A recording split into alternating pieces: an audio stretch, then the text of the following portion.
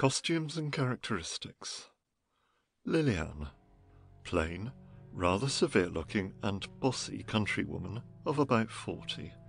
A likeable character in spite of her brusqueness. In first act she wears calico or gingham dress with apron, regular farm hired girl get-up, not untidy nor too neat.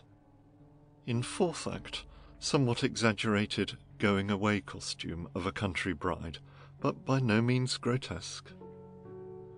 Aram Flint, middle-aged farmhand, quaint and comical but not a caricature. In first act, baggy old trousers, dark shirt and suspenders, dusty boots or shoes, and large straw hat. Act 4, rather conspicuous new suit, hat, etc., with brightly polished new shoes.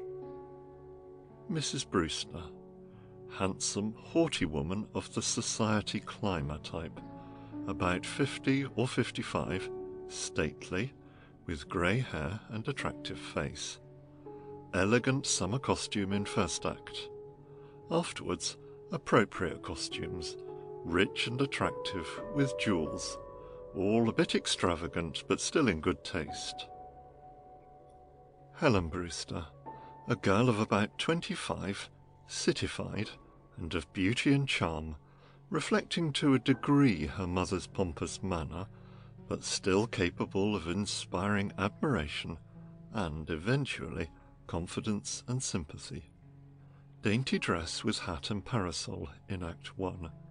Later, elegant house dresses. Leonard Fillmore, about 30, tall, well-built, good-looking, of a rather free, off-hand manner, but genial and ingratiating. Just a slight trace of ruralism, but still a man of refinement and culture. Plain suits. Sarah Newcomb, a neat, prim but attractive woman of 45 or thereabouts. An old maid, but of the sweet mother-and-home variety. Not green, though ingenuous and just a bit countrified. In last 3 acts, on occasion assumes a bit more of greenness than is really natural to her. Act 1, plain summer dress. Acts 2, 3 and 4, a little more dressy, but plain and appropriate. Dick Brewster, a handsome, boyish young man of about 22. Shows some evidence of fast living, but should inspire sympathy, pity, and belief in his innocence. Act 1, suit in good city style, but with some signs of rough usage. Acts 2 and 3, same or similar, but neater. Henson, conventional type of English butler, straight, stiff, pompous. Black suit, not necessarily livery or evening clothes, but appropriate to his position in city house of some social distinction. Ralph Deering, about 55, wealthy man of the world of Rouen type. Stout, florid, veneer of polish, but showing his true nature on provocation. Very well dressed with stylish topcoat, stick, etc. Henry Markham, stern, keen-eyed man of 35 or so in plain business suit. Officer Higgins, police uniform or plain dark suit. Delphine, young woman of stern, forbidding aspect, pale, light eyes, very black hair, somewhat incongruous with her natural colouring. Speaks with assumed but excellent French accent. Act 3, plain black costume, not that of the conventional stage maid. Hair plainly combed with no cap. Act 4, plain street dress with wraps, hat and veil. Alias Miss Sherlock. Act 1. Scene: the yard of a comfortable farm residence in the northeastern part of New York State.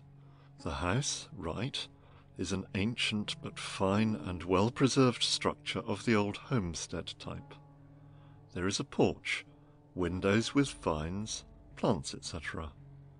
Across back of stage, a fence with open gate, centre.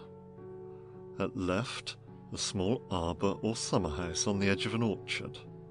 At back, a road leading to right and left. Beyond fence and on flat, the glimpse of rolling fields, a church spire, and the roofs of a few houses scattered in the distance. It is the afternoon of a day in the latter part of August. At rise, Aaron Flint is heard whistling off left upper entrance.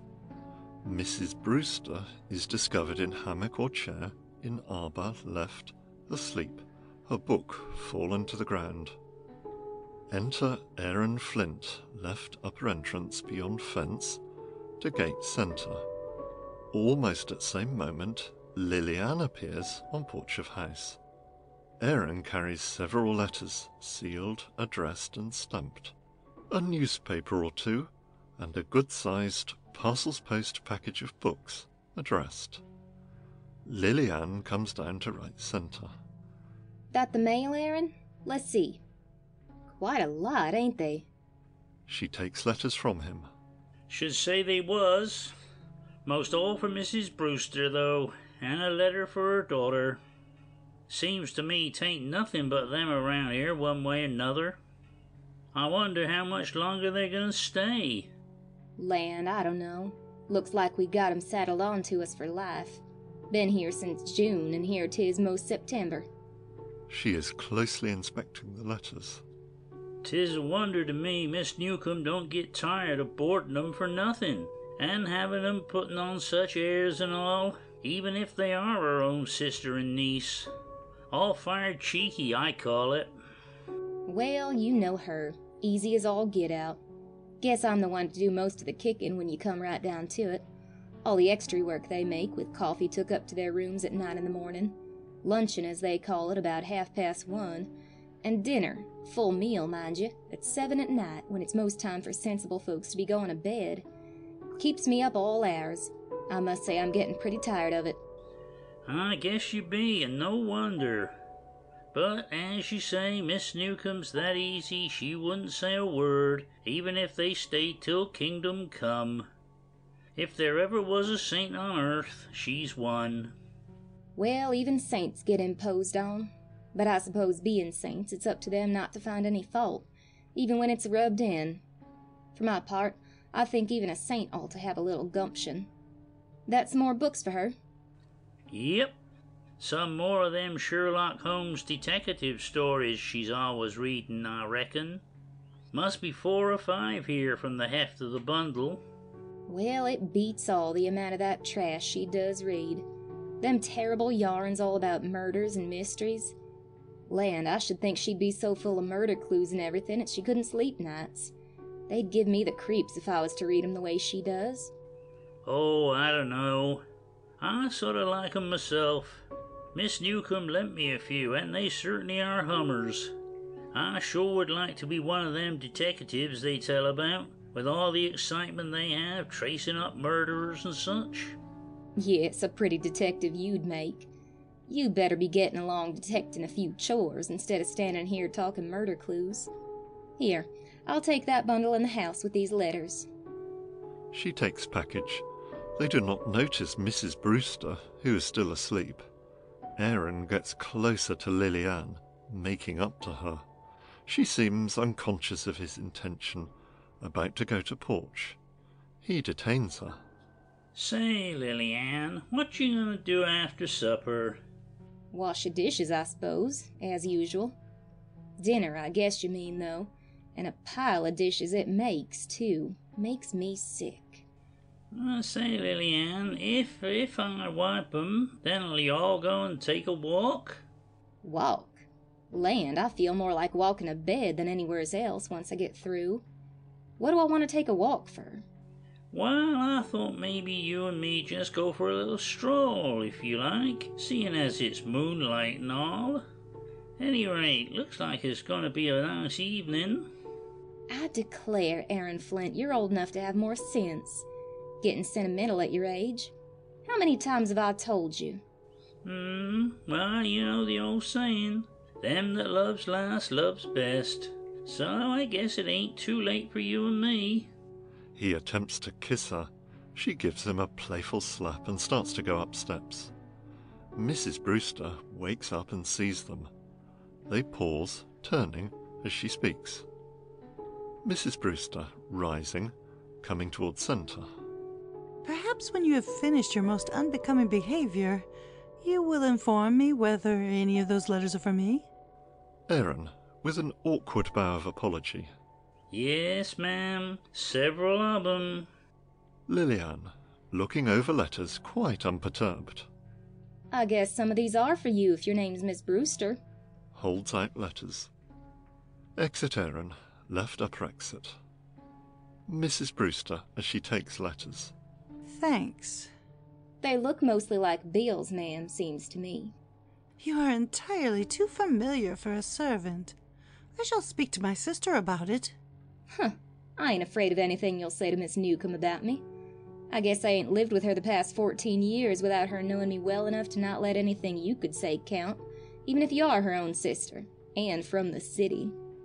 I should think, the way you've been staying here all summer, you and your daughter, and been waited on and everything without paying a cent for it, that you wouldn't have so very much to say. That's my opinion, if I was to express it. Lillian is on porch in a huff.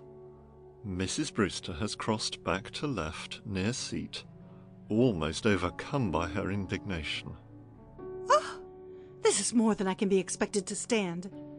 Well, then you can sit down to it. There's a seat right behind you. Mrs. Brewster sinks into chair, apparently about to faint. Lillian disdains her. Enter, right upper entrance, Helen Brewster and Leonard Fillmore. She carries a parasol and a bunch of wild flowers. Leonard stays up by gate. Helen coming down. Why, Mother, what's the matter? Are you ill? Goes to Mrs. Brewster. I have been insulted by that person there. Indicating Lillian. Leonard looks at Lillian with a knowing smile. Land, I ain't hurt her any. Just saying a few things to ease my mind. I guess she'll live through it. Exit Lillian to house with a toss of her head and an indignant sniff. Leonard Fillmore coming down to right centre.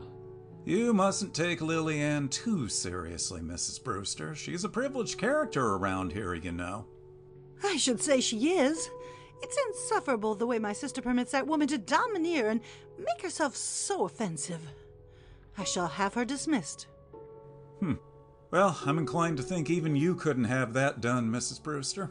I'm sorry if she's been rude, and I'll speak to Miss Newcomb about it, but, well, I imagine it would be about as easy to dismiss the pump or the barn as Lillian. The farm wouldn't be complete without her. Mrs. Brewster, changing the subject.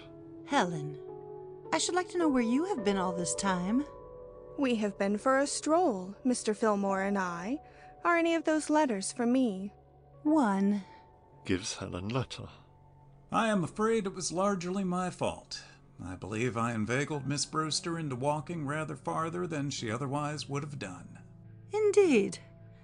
The persuasive powers of a promising young legal light. How interesting. Helen, smiling. Mother, promising. He has already quite arrived, you know. He was telling me of one of his cases. What was it, Mr. Fillmore? Defending a yokel whose cow is accused of infringing upon another man's property and destroying some cabbages? Yes, quite as important as that. I think I shall win my case, too, after a hard judicial struggle. And when I do, I shall come and claim your congratulations. At steps. Now, if you will excuse me, I will look for Miss Newcomb. I have a little business to transact, and at the same time, I will speak to her about the offending Lillian. Exit Leonard to house with a show of good-natured dignity. Helen, I believe he was half laughing at us. Helen, who is reading her letter. No doubt. Mrs. Brewster, again seated, left. And I should like to know what you mean by such a show of intimacy with him. A mere country lawyer. Taking a stroll with him and... Oh, well, one has to have a little amusement in this forsaken place. Do let me entertain myself in some way. Besides, look what a reward I reaped, this beautiful bouquet. Puts flowers in Mrs. Brewster's lap. Mrs. Brewster throwing flowers to ground. And what of me? I hope you don't think I stay here from choice. Surely it is better than shutting ourselves up in the city or going to some cheap boarding house, as we would have had to do.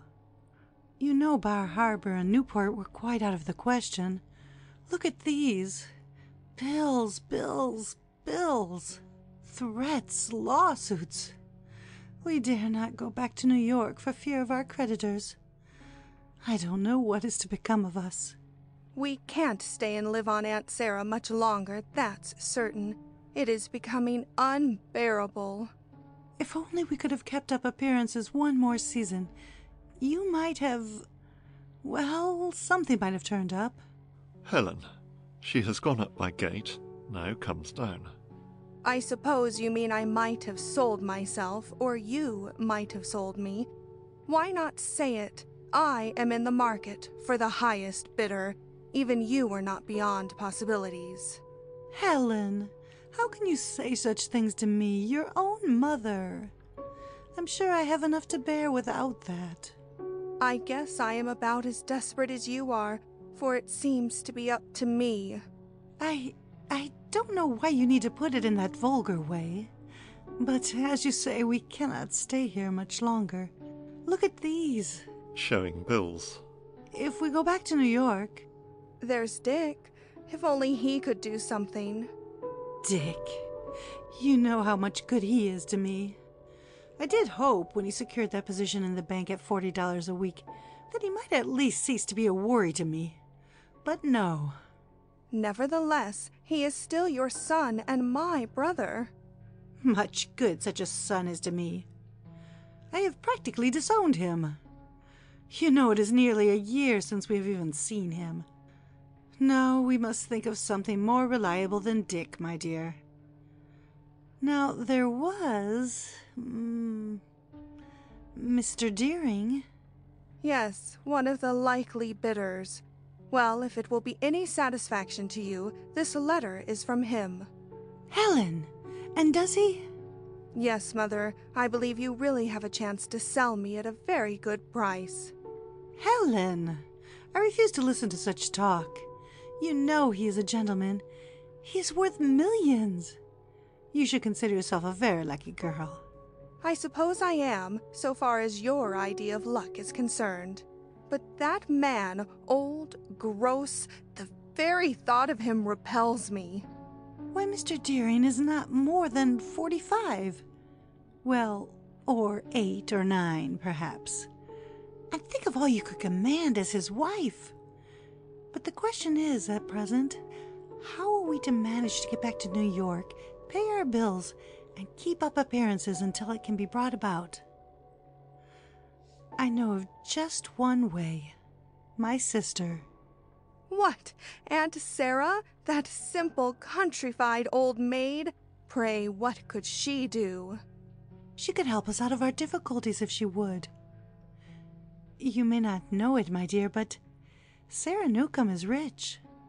At least, she must have a great deal of money.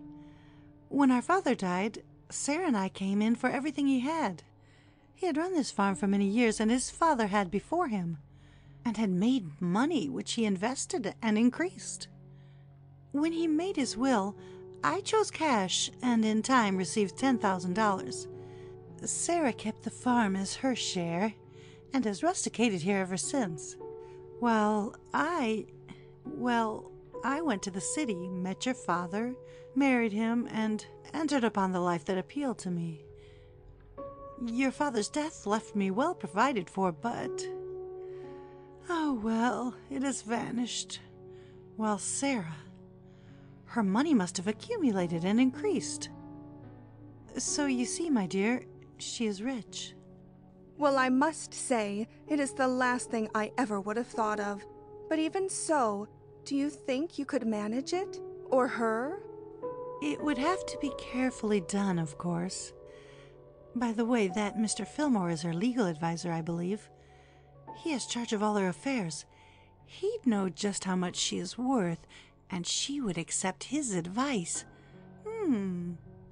Perhaps after all you'd better be a bit nice to him. You want me to pump him, to exert an insidious influence, as it were? Oh, very well, leave it to me. He's rather too nice a fellow to be made a fool of, even if I can do it. But, as you say, something must be done. Anything is better than the poorhouse and oblivion.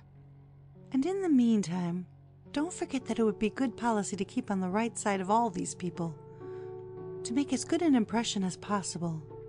Oh yes, we may as well begin to do the thing upright, even if it is rather late in the day. Helen, sometimes you shock me by your absolute vulgarity.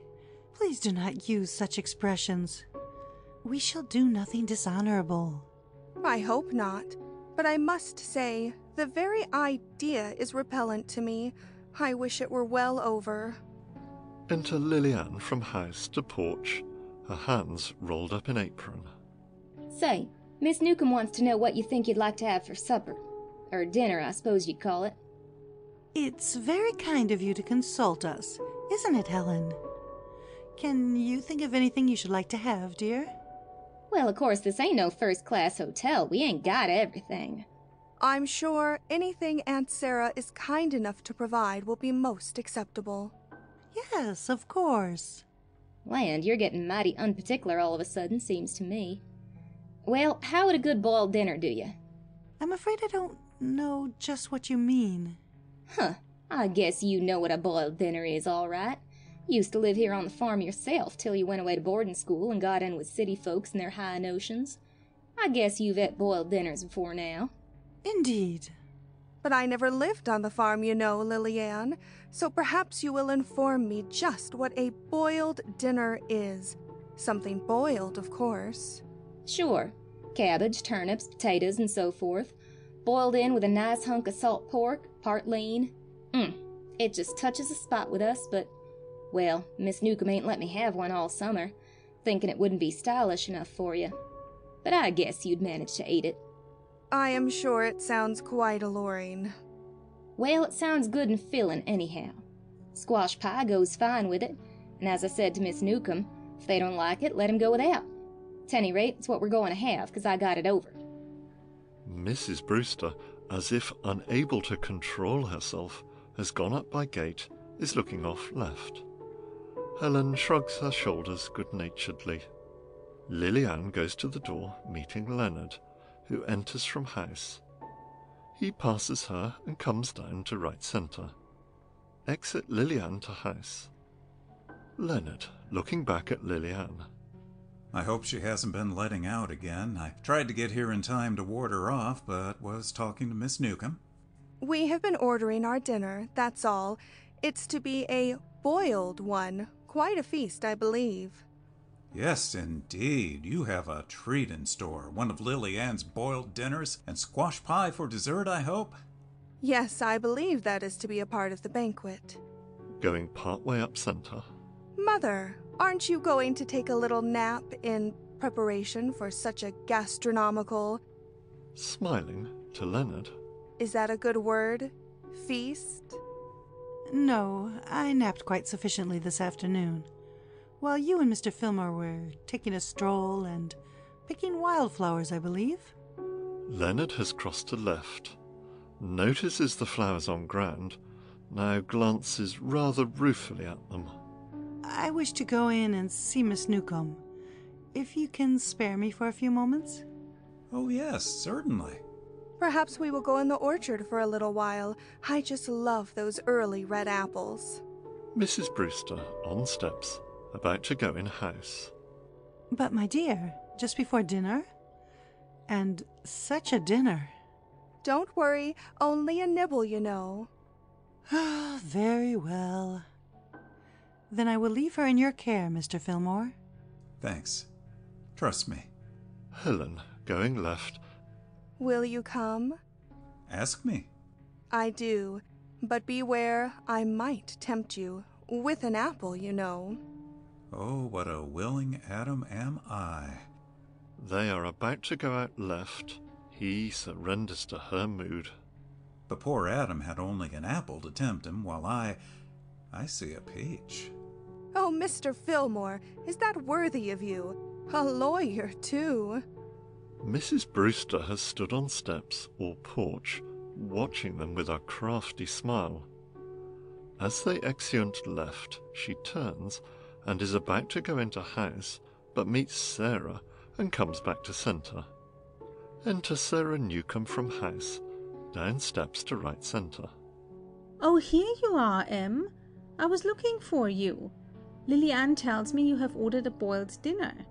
I hope your headache is better, or I am afraid... It is, thank you. But I ordered nothing. It was entirely the maid's suggestion, I assure you. I simply thought it best to submit. She has pretty much her own way, it strikes me. Well, I suppose she has. I guess I've let her have it so long there is no breaking her of it now. Len Fillmore has just been telling me she said something that offended you. You mustn't mind her, Em. I really couldn't get along without her, you know. I'm willing to overlook a great deal, Sarah, but she actually had the presumption to insinuate that Helen and I are imposing upon you by remaining here. As if you, my own dear sister...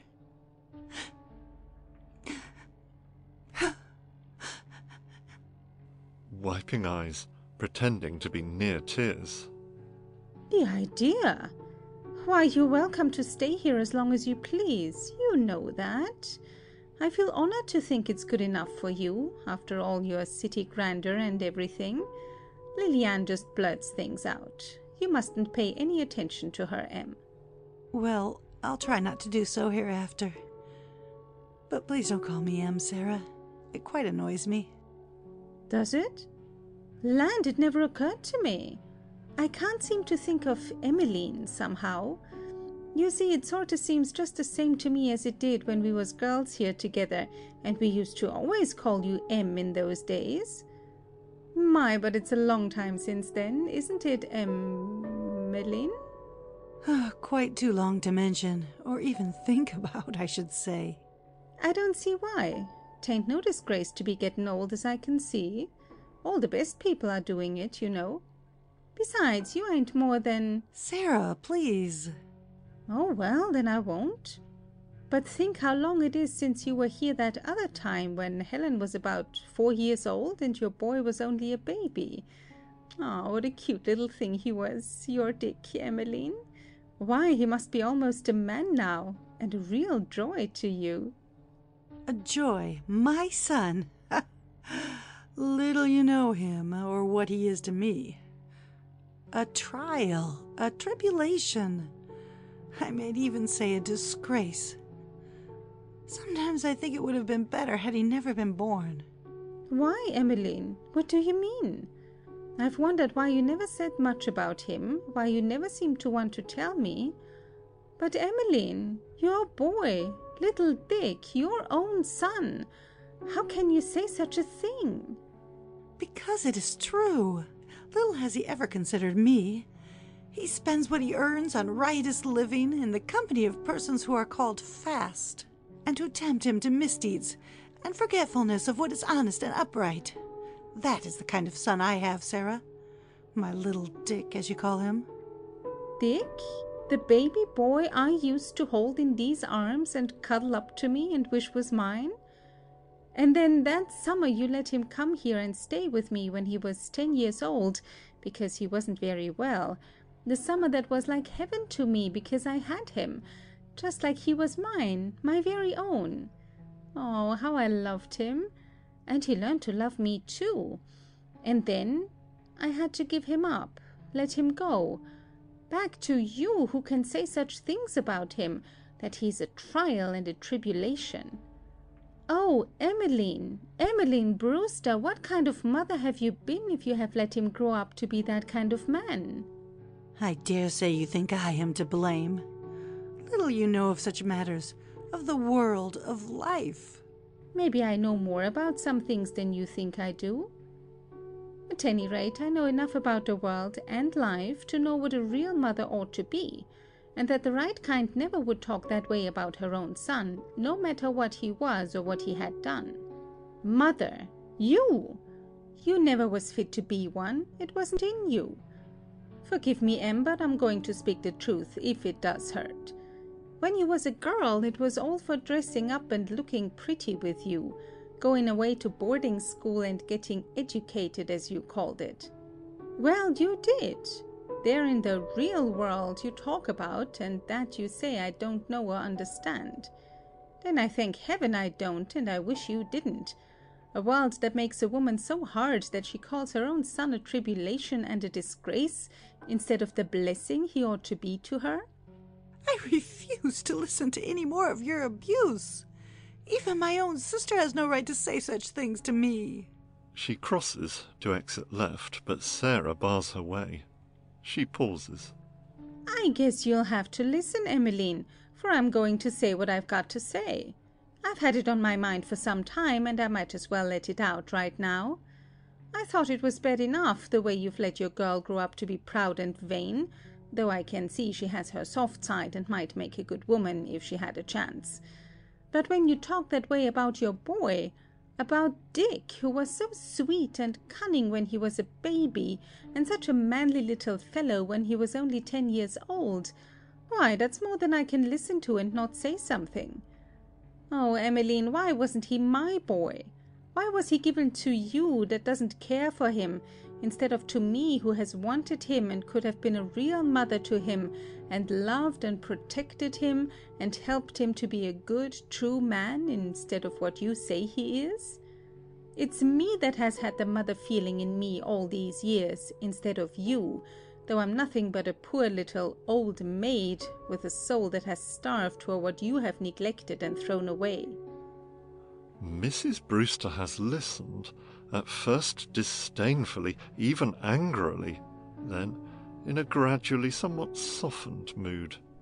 She now shows some tenderness for her sister, though still obviously thinking of herself and her own advantage. I am sorry, Sarah, if you have missed what you think would have been your happiness. But my life has been one that you could not understand. You have no right to upbraid me. Perhaps you have fared better than I have after all. You at least have a home to shelter you, enough to live in comfort, even luxury, if you wished, the remainder of your life, while I am at the end of my resources. Unless you help me, I see nothing but ruin, despair ahead. Why, Emmeline, what do you mean? I thought you had a grand home. Everything. We have been trying to keep up appearances, Helen and I. She has prospects of marrying a very rich man, if we can manage to go back and resume our accustomed way of living for another season at least. But unless you can help me, everything I have must go, house, furniture, all. A few $1,000s, which I feel sure you can spare. A few $1,000s? Land, I never saw more than a $20 bill all at one time in my life, as I know of. It was you had the money after father died. If you used it up and got in debt, why, it seems to me that's your fault, not mine. Oh, Sarah, I didn't think you could be so hard. So you refuse to help me? You would let me starve? Your own sister? Well, I guess you won't need to do that as long as I have a home and plenty for you too. But of course, if you're so poor and I'm what you call rich, why, well, I'll speak to Len Fillmore about it. He knows how much I've got and everything. I always take his advice. I should think you need not conform to the opinions of a mere country lawyer. Well, Len may be a country lawyer, but he's a good one, and I reckon that's a few city ones he could give a few pointers to when it comes to that. You know, all the smart folks don't live in the city. I guess maybe it's so full it's run over and a few of them have to stay in the country. At any rate, it's Len Fillmore I'll have a talk with, and maybe we can fix things up for you. Do you know, I've sort of thought I'd like to go to the city for a spell myself and see real life, as you call it. If Len thinks I can afford it, I might go home with you, set you on your feet and see a little style myself. Got a room you could spare me in that grand mansion of yours? Why, I hadn't thought of that. I hardly think you would care for our method of living, Sarah dear. It is so different, you know. So... You needn't get fidgety about it yet a while. I ain't begun to pack my trunk yet. Now I'll have to go in the house and see how Lily Ann's getting along with that supper, or dinner, as you call it. Going to write. If you see Len Fillmore, you might tell him I want to see him before he goes home. Very well. Sarah, on porch, about to enter house. And, by the way, if you want that rich man you spoke about to have a chance, it's my opinion you'd better keep an eye on that daughter of yours and that plain country lawyer. Going to court sort of in his line, you know, and they do say he's pretty good at pleading a case. Exit Sarah to house. Mrs. Brewster looks slightly alarmed, starts left as if to go and seek Helen and Leonard. Enter Aaron, left upper entrance, with milking pails. Aaron, coming down through gate. Was you looking for anybody, Miss Brewster? No. Oh, thought maybe you was, and I was gonna say, if 'twas your daughter and Len Fillmore, I seen 'em out in the orchard there, eating enough apples to give 'em a stomach ache. Setting pretty close to each other, too, on the sun wall. I beg of you, spare me your plebeian observations. Gosh, I didn't know I had any. Such highfalutin fixins ain't in my line.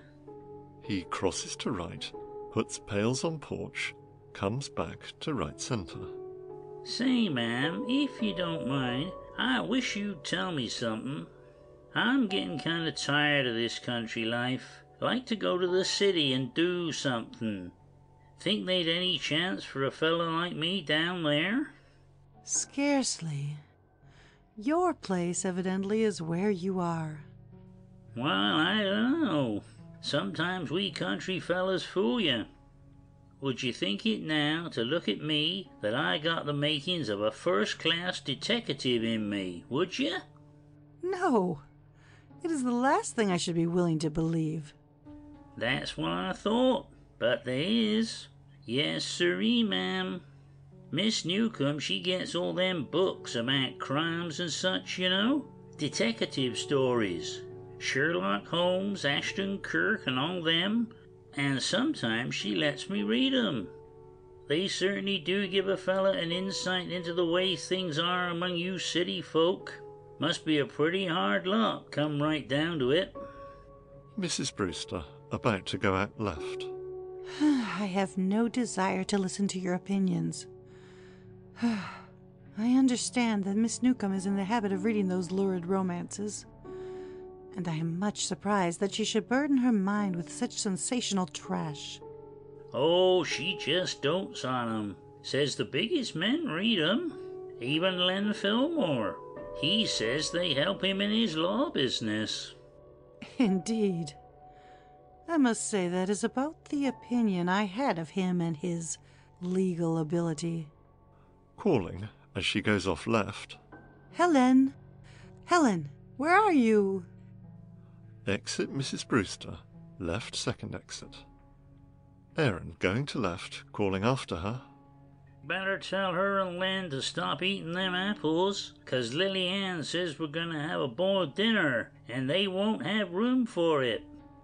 Aaron goes to right, takes pails, and is about to enter house when he turns, glances off left upper exit, stops, looks, then sets down pails and goes up to gate, looking off left, with a show of interest.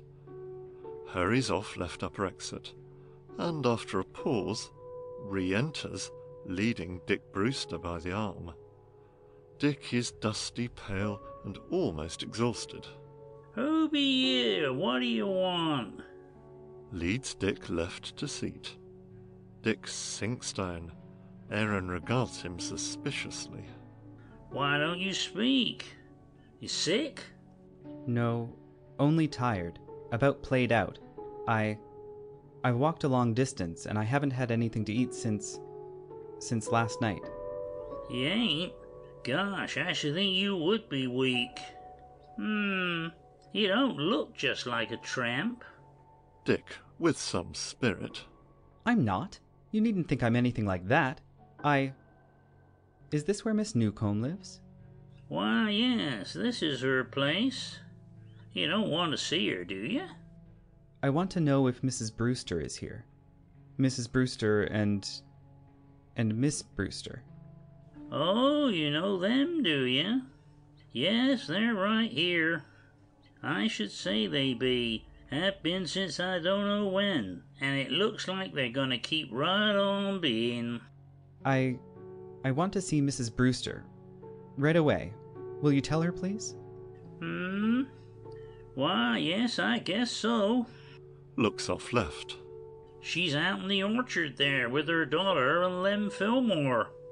I see 'em coming now. Dick, rising, almost tottering, starting to go right. I don't want to see anybody else. Just Mrs. Brewster. Or Helen. Well, then you just come up here and wait a minute and I'll see if I can fix it. Aaron assists Dick off right beyond house, then returns. Stay right there till I tell you.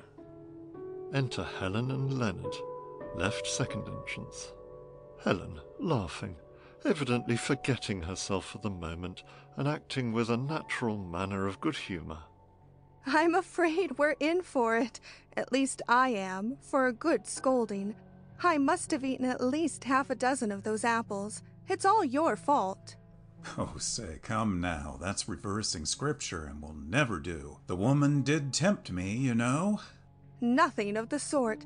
It was the man who did the tempting this time. All the better, since you yielded. I didn't know I had the power. Thanks for the compliment. You might be welcome, had I intended to pay you one, but I didn't. Alas, poor Adam. He's bound to get the worst of it. Thus does he have another fall, from the heights of expectation to the depths of despair. My, what an ancient joke, going back to the first pear. And the first apple. Oh, worse and worse. Enter Mrs. Brewster, left second entrance, crossing to right. Helen, I'm going to my room, and you'd better come too. After your walk and such a feast of apples, I should think you would need a little rest and quiet before dinner. Very well, Mother. I'll come right in. Helen crosses to right. Leonard goes up centre. And I think I'll say good afternoon. By the way, Mr. Fillmore, Miss Newcomb wished me to inform you that she would like to see you again for a moment before you leave. Thanks. Then I'll wait. Exit Mrs. Brewster to house. Yes, you'd better. You might get invited to stay and have some of that biled dinner, you know. That's so. Guess I had. Squash pie, too. Garden of Eden was nothing like this. Exit Helen to house, followed by Leonard. Enter Aaron, right. Looks about, then summons Dick, who enters and stands by fence, right centre. You stay right here. I'll see if I can get her. Dick stands leaning on fence, weak and showing some agitation. Aaron goes over by porch, looks in house, making motions. She sees me. She's coming. Aaron goes and helps Dick to centre, partially concealing him as Helen enters. Did you want me, Aaron? Yes, Miss Brewster. There's somebody here wants to see you. It's... Dick, disclosing himself. Helen. Dick! Dick, what are you doing here? Where's Mother? I want to see her. He totters. Helen goes and supports him. But Dick, how did you happen to come here? We didn't expect you. You are ill. Is anything the matter? Yes, lots is the matter. I'm in trouble, Helen. He looks about, as if not wishing to speak before Aaron. Helen motions to Aaron, who nods and exits right beyond house, taking pails. There, we are alone now. Tell me, Dick, what is it? What is the trouble? She has assisted him to seat left. He sits. She stands by him, showing more surprise than tenderness, but is not wholly without sympathy. I've run away. Run away? But why? From what? I can't tell you now. I've got to have money, that's all. Plenty of it, to get away, out of the country. Where's Mother? She couldn't help you any more than I can. What do you mean? What have you done? Never mind that. There isn't time. I'm your brother, that's all, and her son, and you've got to help me. It's for your sake as well as for mine. I guess if you don't want... Oh, Dick, will you never learn to behave yourself, to be a man? Mother is almost desperate already, with ruin staring her in the face, and now to have you come here in this condition, you, who ought to help her, instead of bringing disgrace upon her, you ought to be ashamed of yourself. And so would you be, if you were any kind of a sister, instead of turning on me now when I'm facing... Enter Sarah from house to porch. Dick sees her and shrinks down as if to hide. Who's that? I don't want to see... Helen, disclosing him. Aunt Sarah, this is my brother. Sarah, coming down, looking at Dick, at first uncomprehendingly, and then with gradual recognition and dawning tenderness. You don't mean that it is Dick? Little Dick? Why, if you haven't grown up into a man. The last time I saw you, you were just a little fellow it was 12 years ago, and you were only 10 years old, and now... Why, you're sick. Something is the matter. Dick, breaking down. Oh, I can't stand any more. I'm played out. I can't go any further. He has tried to rise, but sinks back onto seat. Sarah goes to him, sits, puts arm about him affectionately. Why, of course you can't. You needn't. You've got home, Dick. You've come right here where we've been waiting for you, and are glad to see you. Oh, you don't know. You don't know. I hope Mother doesn't come. You go in the house and see that she doesn't. I'll talk to Dick and see if I can find out what's the matter. Helen goes left a steps. Dick starts up, but sinks back as Sarah gently draws him down beside her. But I must see her. I want to tell her... Maybe it would be just as well if you told me. I'm your Aunt Sarah, though you've sort of forgotten me, haven't you? But I haven't forgotten you, and I guess maybe it would be better if you told me about it first. Then we'll see. You'll help me to get away? Sarah, to Helen, who still stands left. You go, Helen. He will be all right. Exit Helen left to house. Now, Dick, tell me. Oh, I can't. I don't know what to do. They may be after me by this time. Who? Who is after you? The police. They may have found out by this time.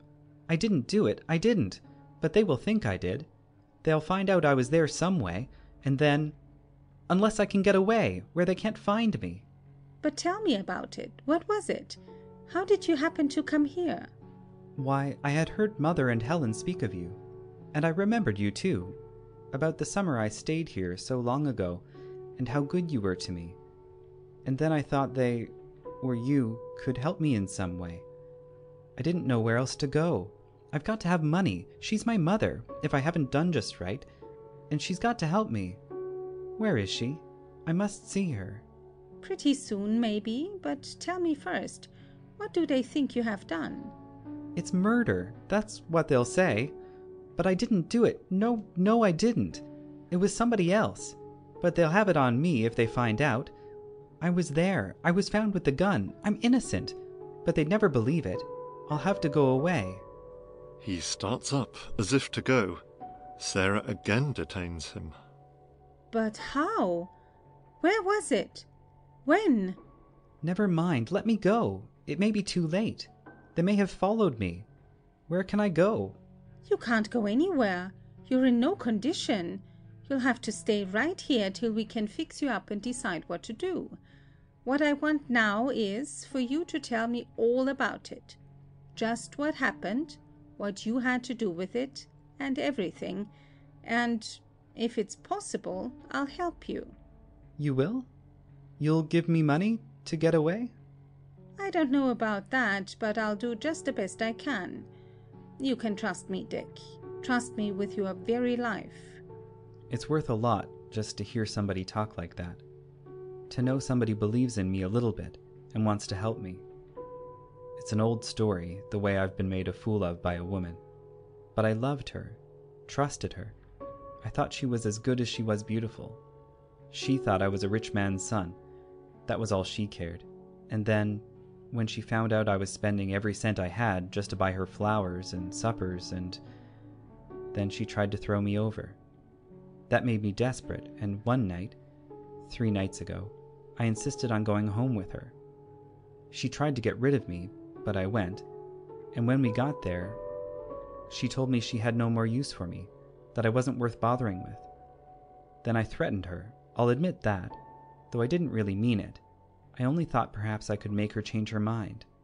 Then another man came, a really rich one, I suppose, and she told me to get out. I wouldn't, so she made me go in another room, behind some curtains. She was afraid he'd be jealous, too. And when he came in, he suspected there was somebody else there, and they had a row. I stood looking through the curtains, watching them, and all of a sudden... Yes, then, all of a sudden? There was a shot, and Laura, Miss Navarre, fell, dead. Dead? She was killed? But who did it? Dick, not... No, you needn't think I did it. I didn't. I don't know who did. All I know is that I was alone there in that room behind those curtains, and that it was dark in there, so that I couldn't see. And I didn't hear anyone, but a hand reached over my shoulder there in the dark and fired that shot. Did you see the hand? No, but I felt something for an instant. It just seemed to touch my shoulder. That was all. But there must have been somebody else there, in that room. Yes, when I went in. But I didn't see anyone, as there was no light in there. They must have been waiting there all the time. For her. And after that shot was fired, what did you do? Why, at first I just stood there. For a minute. I was so frightened and dazed. But that other man that was there with her, what did he do? I just caught a glimpse of him, kneeling down by her. He held her up a little. And just then, Miss Navarre's maid rushed in from the hall, came across and threw apart the curtains where I was, and there on the floor, just by my feet, was the gun. She picked it up, stared at me, and cried, "You have killed her." And the man?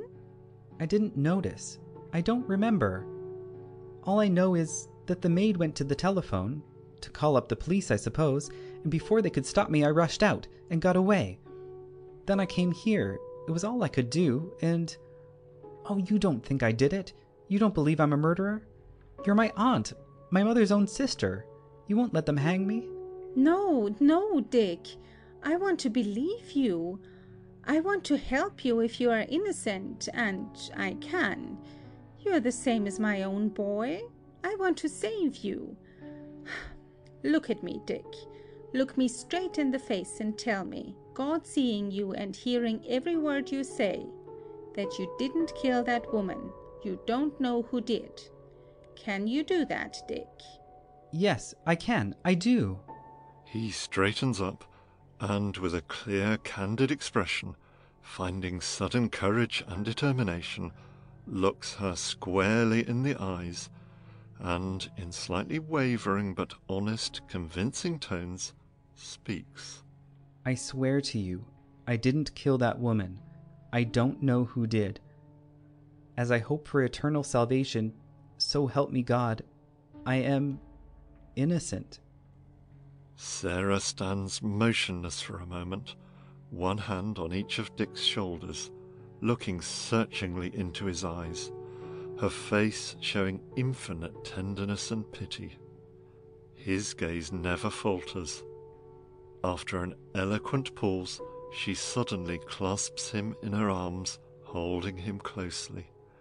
He buries his face against her shoulder, sobbing gently. Curtain. End of Act 1.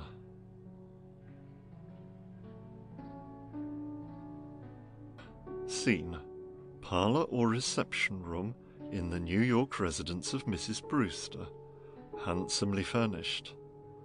An alcove or hallway across left upper entrance shows staircase and leads to front door off left. There is a hall rack in alcove. Door left second entrance, another in flat right centre and one right. Table down right centre with few books, etc. Smaller table or stand, up right centre with telephone. Also button of electric call bell. Davenport left, chairs, etc. At rise, doorbell is ringing off left upper entrance.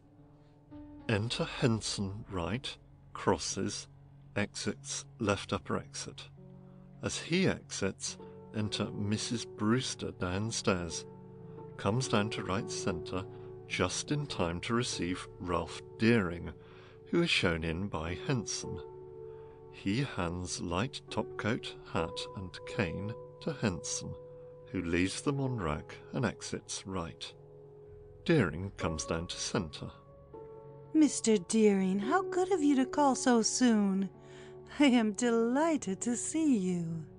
Delighted to be here, I assure you. Miss Brewster was kind enough to write me when you were to return, and, you see, I have lost little time in coming. And you are a welcome visitor. The first we have had. We returned much earlier than usual, you know. I had some business to attend to, and, well, we were satiated with rural felicity. For we were quite in the country, you know. On a farm, in fact. Quite a change, I should imagine, from former seasons. They are seated. Decidedly. But just what we required after a strenuous social season, and very beneficial to both Helen and myself. Neither of us felt equal to Bar Harbor or Newport. And they have become such an old story summer after summer, so I thought it an excellent opportunity to visit my sister back at our old home. Oh yes, a decided change. Quite the thing, however, you know, for tired nerves and all that. But rather irksome, no doubt, after a while. Terribly so. But then, it was years since I had seen my sister, and I felt guilty, having so long neglected her. So I summoned courage to go and make her a little visit. It did her so much good, dear soul. I felt fully rewarded. I've brought her home with me. Ah, for a little glimpse of city life, I suppose. Yes, her first. I had quite a task persuading her to come. She has always been such a homebody. Formally resisted all my importunities to come and stay with me. Of course, she is quite out of her element here. Not that she is not a dear, but such a little country mouse. So shy. I'm sure you understand. She rises. He does the same. I will call Helen. She will be delighted to see you. Goes up, presses button. You think so? I'm sure of it. Enter Henson, right. Henson, inform Miss Brewster that Mr. Deering is here. You will find her in her room. Exit Henson, left upper exit, up the stairs. I think you understand what my feelings are toward your daughter, Mrs. Brewster. At least, I hope you will not be displeased if I tell you that it is my desire to make her my wife. Nothing could give me greater happiness. To be sure of my dear child's future in your care. It would indeed be a blessing. The greater share would be bestowed upon me, I am sure. But may I hope that Miss Brewster, Helen... You will meet with no discouragement in that direction, I am sure. She pauses as she sees Helen, who comes downstairs. Deering also sees her, goes partway up centre to meet her. Helen comes down, greets him with politeness but little show of warmth. Miss Brewster, it has been a long time. Henson comes downstairs, exits right. How do you do, Mr. Deering? It is very kind of you to call so soon after our return. I was only too glad to have the opportunity. In fact, I came up from my country place expressly for the purpose of being the first to welcome you. How very, very kind of you, was it not, Helen? Most kind, I am sure. Mrs. Brewster, who has gone upright. I hope you will stay to dinner, Mr. Deering, and take such as we can offer you. Things are not wholly in running order yet, but... Thank you, but I scarcely think I shall be able to do so today. May I not hope to come again soon? Indeed, yes. Only let us know. And now, if you will excuse me... He assents. She exits right. I hear you had a very quiet summer, Miss Brewster. Quite in the midst of rural felicity. Oh, that is what Mother calls it, is it? I am afraid she would speak in less poetic terms if she were to express her real opinion. We were unutterably bored. I thought it would never end. I think I understand. You were not in the right setting there. You, who were made for big places, for brilliant crowds, regal surroundings, where you can reign as queen. Helen, smiling, with a lift of her eyebrows. Dear me, who is getting poetic now? You honor me too much. No, I could not do that. He gets close to her, speaking with a warmth of feeling which repels her, though she means to encourage him. In spite of herself, however, slightly drawing away. You know my feelings for you. This is not the first time I have tried to express them. Miss Brewster, Helen, tell me I don't hope in vain, that I may make you the happiest woman in the world. Ah, that is a pretty big order. Do you think you could fill it? Only let me try. I can give you all that a woman can wish. A beautiful home, gorgeous clothes, jewels. You shall have everything that money can buy. You shall lead them all, have what you will, do what you choose. I am afraid it takes more than all that to make a woman happy, Mr. Deering. Some women. But devotion, love, all my heart. And isn't that what you would expect in return? Love, devotion? And if I could not give them? You could give yourself, your radiant, beautiful self. That is what I want, you. You. He is about to take her in his arms. She shows at first some shrinking, but makes an effort to yield. Is about to do so when the doorbell rings. This gives her the opportunity to turn from him. He is compelled to release her with some annoyance. Enter Henson right. Crosses, exits left upper exit. Will you go in the library? I will join you there. Deering, again approaching her, but she goes part way up centre. He desists, goes right. Very well. I will wait for you there, anxiously. Don't be long. No, I will come to you at once. Exit Deering right. Helen shudders slightly, with evident repulsion and relief in his absence. She is right centre. Enter Henson, left upper entrance. Mr. Fillmore. Helen's attitude changes. Her expression brightens, denoting pleasure, which she is unable to conceal. You may show him in, Henson. Exit Henson, left upper exit. Helen stands looking up left upper entrance expectantly. For the moment she becomes her natural self, greeting Leonard Fillmore cordially when he appears. Enter Leonard Fillmore, left upper entrance, followed by Henson, who exits right. Mr. Fillmore, this is quite a surprise. How do you do? Fine, thanks, and feeling better still now. Needn't ask how you are. You're looking scrumptious. My, all of that? Well, apples agree with me, you know. And biled dinners. Squash pie? Say, the farm lost all its charm after you left. Excuse me. I guess there's no law against paying a few compliments. I'm a lawyer, and I know, you see, if a fellow means 'em.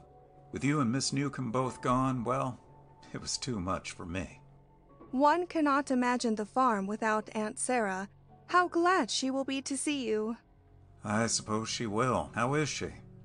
She's well. A bit homesick, though, I fear, but brave, as I also try to be.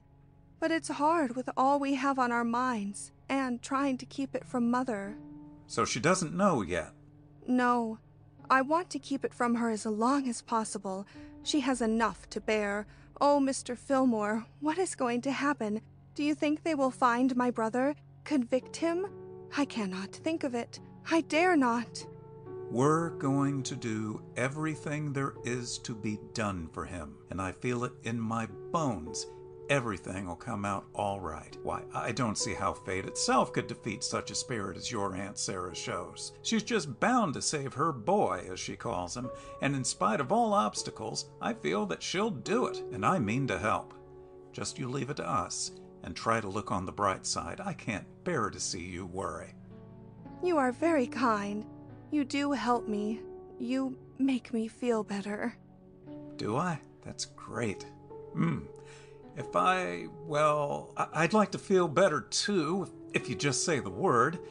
I know I haven't the right to ask it, just a plain country lawyer like me, but you're not mad, are you? Mad? Why, of course not. How could I be? Besides, being poor is no disgrace. And as for plain, well, there might be two opinions about that. Leonard, impulsively forgetting himself. Miss... Helen? Helen, suddenly realizing that she is encouraging him too much, changing her mood, repulsing him, though not too pronouncedly. But Dick, you haven't told me. What about him? Where is he? That's right. We have no right to think of other things now. But you see, I sort of forgot, and... Why, he's here! I brought him with me! Here? Yes, we stayed there in Brookville nearly a week, after you all left, and then I decided the only thing to do was to bring him here, have him give himself up, and stand the chances. Miss Newcomb thought so, too. But if they convict him... Well, there doesn't seem to be much use running away. He wants to, thinks they'd never find him, but they always do, and it would be all the worse when they did. They'd hold it against him that he was afraid. Afraid? Of course he's afraid. So am I. Afraid of the horror, the disgrace. Oh, it seems too terrible to be true. How can I ever bear it?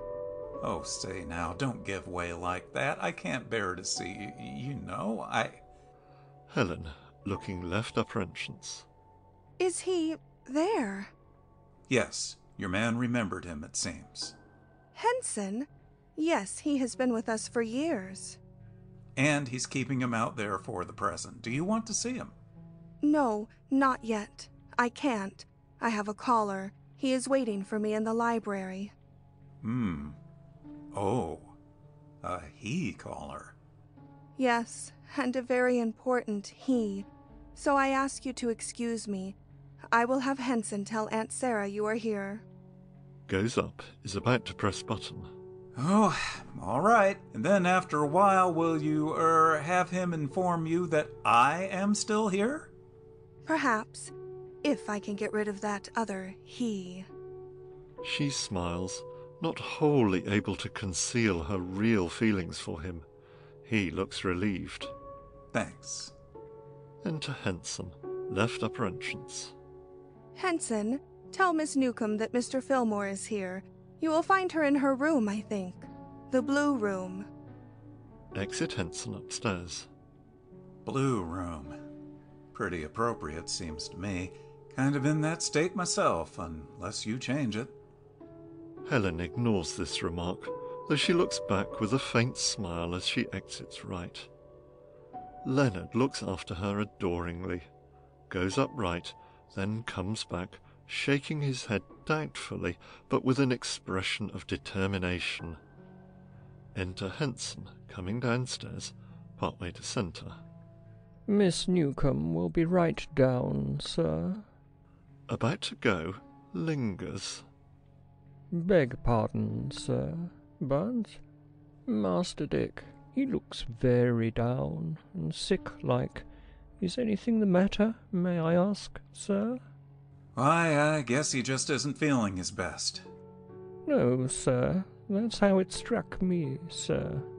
I hope you will pardon me if I seem too familiar, but Master Dick always was a favourite of mine, and I've wondered often, without daring to mention it, what had become of him, so to speak, and how he was.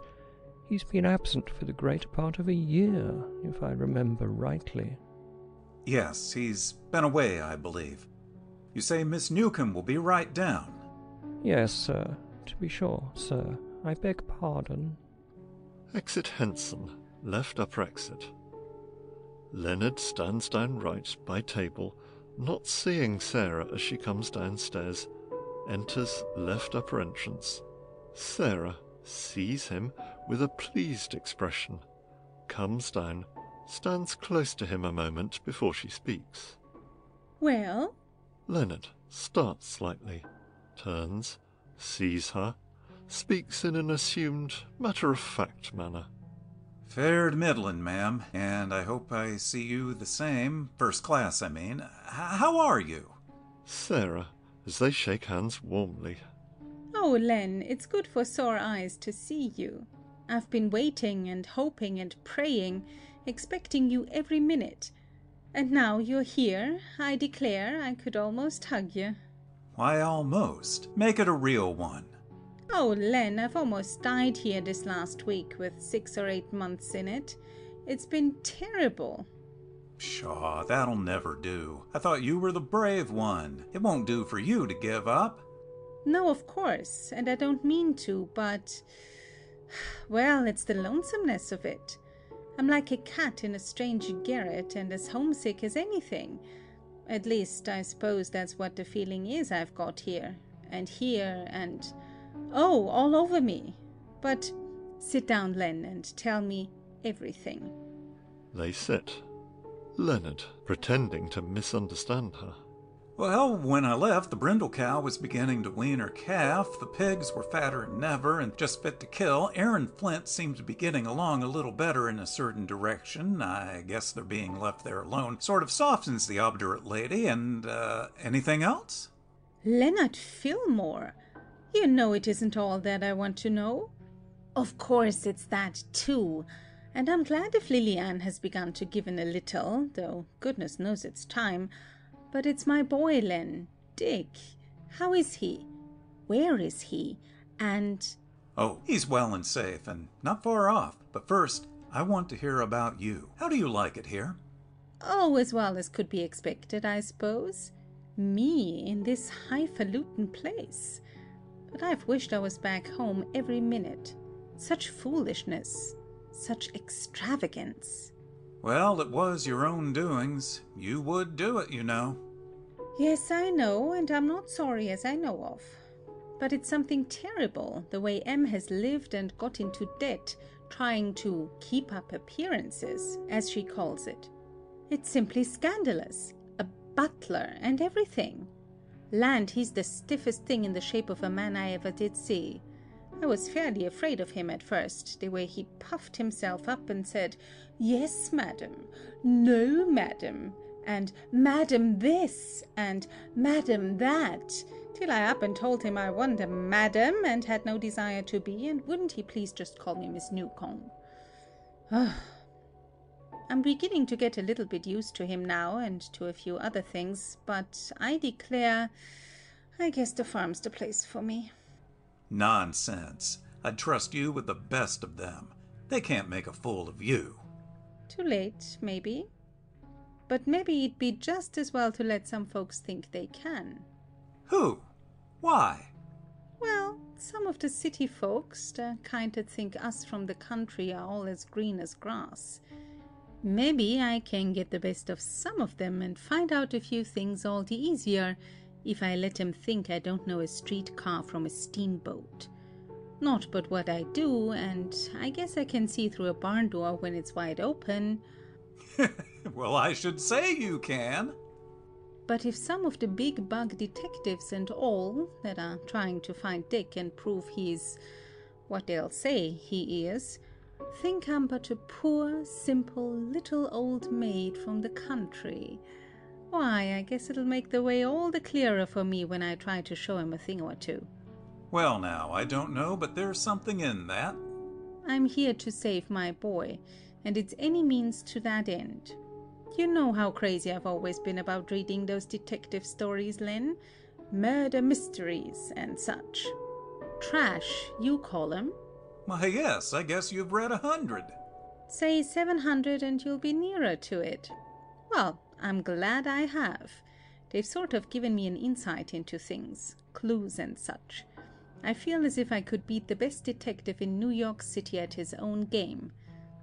I'd like the chance, and maybe I'll have it before we get through. I guess you'll find it a hard job, Miss Newcomb. They're a slick lot, and I'm afraid in this instance they'll have it pretty much their own way. To tell the truth, I don't see a loophole as yet. But there must be one, Len. There's got to be. There always is. In all those detective stories, the one you're sure did it and that everything's against never did. It's when they come up against a blank wall and you think there's no way around, through, or over that a way opens up after all. And there will this time, Len. There must. I hope so, but don't you think you need a bigger man than I am to help you, Miss Newcomb? I'm only a country lawyer after all, you know, without much experience. Now, see here, Len Fillmore, don't you begin that all over again. You know my opinion, and that ends it. If you're not what they call a big man yet, you're going to be, and maybe this is your chance to prove it. I want you to show 'em what you can do, you and me together, in spite of the best of them. They may think we are two greenies from the country and as easy as pie. Well, let them think so, till we open their eyes and show them a thing or two. Leonard, giving her his hand. We will. Put it there. That's the way to talk. Go ahead, don't leave a stone unturned till we've overthrown that stone wall we're up against. I'm back of you with all I've got, to my last cent, all I can beg, borrow, or... I was going to say steal, and I don't know, but I'd do even that to save Dick. But where is he? Can't I see him? Sure, he's right here. Here? In this house? And you haven't told me all this time? Going up, looking off left upper entrance, excited. Where is he? I want to see him. And so you shall. But I want to be sure his mother doesn't know he is here. Helen, Miss Brewster, thinks it best for her not to know about it yet. There is no danger. She's gone to her room and won't come down till dinner's ready, probably. Where's Helen? Have you seen her? Why, she just went in what they call the library to see a caller. A he one. Oh, I suppose it's that rich Mr. Deering her mother's trying to catch for her. She can't endure him, and I know it, since she saw a certain other he I could mention. Miss Newcomb, you're on the wrong scent. There isn't a chance in the world for me. Who said anything about you? I guess there's more than two he's in the world. At any rate, she ain't good enough for you. Vain, stuck-up thing. No, she isn't that. You wrong her. Oh, sticking up for her, are you? Sure sign. I guess you can't fool me. I've read too many detective stories, you know, not to see a clue when it's laying around loose. And I found a pretty good one some time ago, in that direction. But don't you think you're up against another stone wall? Well, if I am, I'm pretty good at climbing over, and I might give you a boost if necessary. Thanks. I guess I'll need it. He has gone up to left upper exit. She is close to him. And now I'll get Dick. Exit Leonard, left upper exit. Sarah stands, looks off anxiously. There is a short pause, then Dick enters left upper entrance cautiously, looking about as if afraid. He looks much neater than in first act, but is still pale, showing signs of his fear and worry. Sarah welcomes him joyously, taking him in her arms in silence. He brightens a bit as he sees her. Sarah, after a moment's pause. Dick, my boy, my poor boy. Is nobody else here? Mother? Helen? Not now. You can see Helen in a few minutes, maybe. I don't know about your mother. She doesn't know yet, but we'll see. Just now I want you to talk to me a little. She has led him to Davenport left, sits by his side. How are you, Dick? Keeping up bravely? I'm trying to, Aunt Sarah, but it's hard. It's been almost more than I could stand. If it wasn't for you and Mr. Fillmore, I guess I'd end it all. I couldn't face it alone. I don't know as I can, anyway. There doesn't seem to be a chance for me, not a chance. Why, yes, there is, Dick. There's always a chance. I believe in you. So does he. And there's sure to be some way of proving your innocence. We're going to find it too, and save you. Aren't we, Len? Leonard has been standing right, not listening to them. He has looked off right, in a manner that shows he is thinking of Helen and her companion. He now turns, comes to centre. Sure, of course we are. You say that, but if you meant it, if you really wanted to save me, you'd let me get away. You wouldn't ask me to stay here and face it. No, nor you either, Aunt Sarah. I tell you I can't. He springs up as if to go. Sarah detains him. Dick, my boy. There, you'll be all right. You must listen to reason. Reason? Reason? You call it reason for me to stay here and give myself up? Without a chance in the world?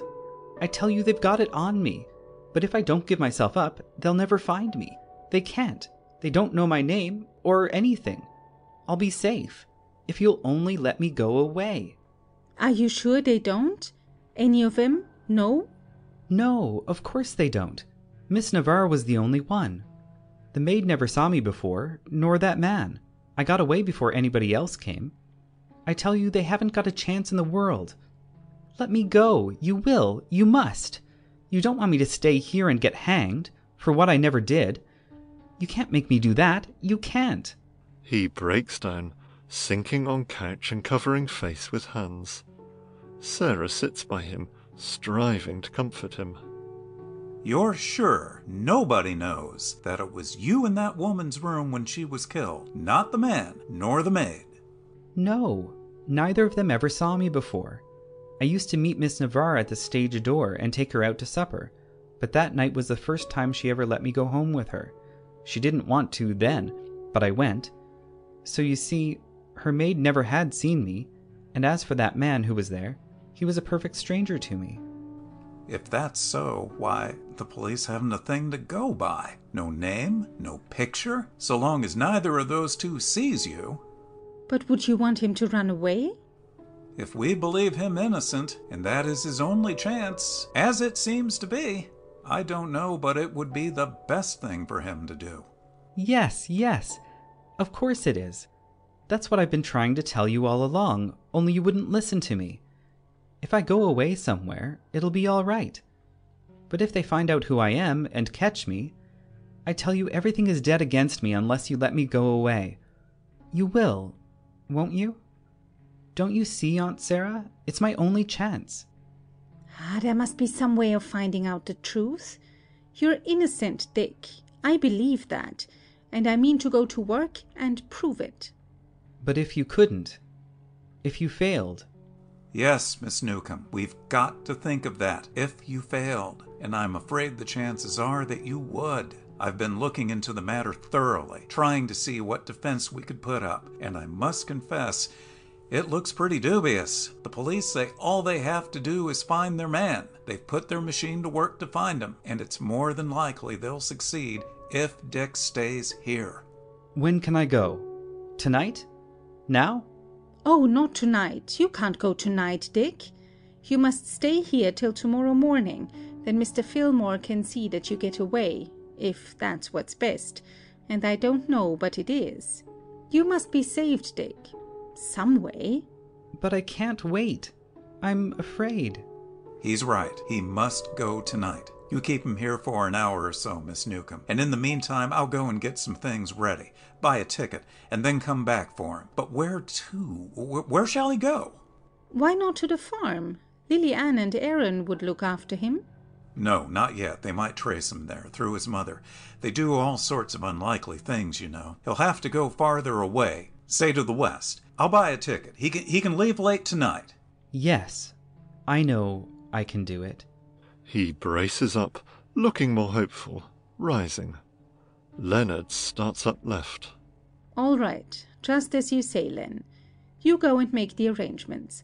I'll take Dick up to my room. Nobody will see him there. But I suppose we'd better tell Helen? Yes, it would be best to let her know. We can still keep it from his mother. Leonard goes up, about to exit, but pauses, looks off right. They are coming, Miss Brewster and... Dick starts to go. Sarah holds him, then leads him to left second exit. Here, come in here, till he goes. Then I'll get you upstairs. Exeunt Sarah and Dick, left second exit. Leonard glances right, then goes up, gets hat and coat, exits left upper exit. Enter Helen and Deering, right. She seems somewhat disturbed. He shows evidence of anger and chagrin. Do you mean to say that this is your final answer? You refuse me? Yes, I cannot be your wife, Mr. Deering. I don't love you. But if I am willing to wait, to run the chance of being able to win your love... Love does not come like that. Hesitates meaningly. I see. You don't think I am fit? It is sufficient that I say I do not care to be your wife. It was not so long ago, not many weeks or days, since you seemed rather inclined to consider the transaction. Perhaps you have met the man whom you can regard. I think I understand. I cannot help what you think. There is no more to be said. Starts right, about to go out. You may change your mind. A woman does sometimes, you know. If so, you may find the proposition still open. No, please, you will excuse me. She turns from him, rings bell, and goes up right. After slight pause, enter Henson, left upper entrance. The gentleman's hat and coat, please, Henson. She bows coolly and exits right. Deering stands looking after her, resentment, then anger, with a mean, vindictive expression dawning upon his face.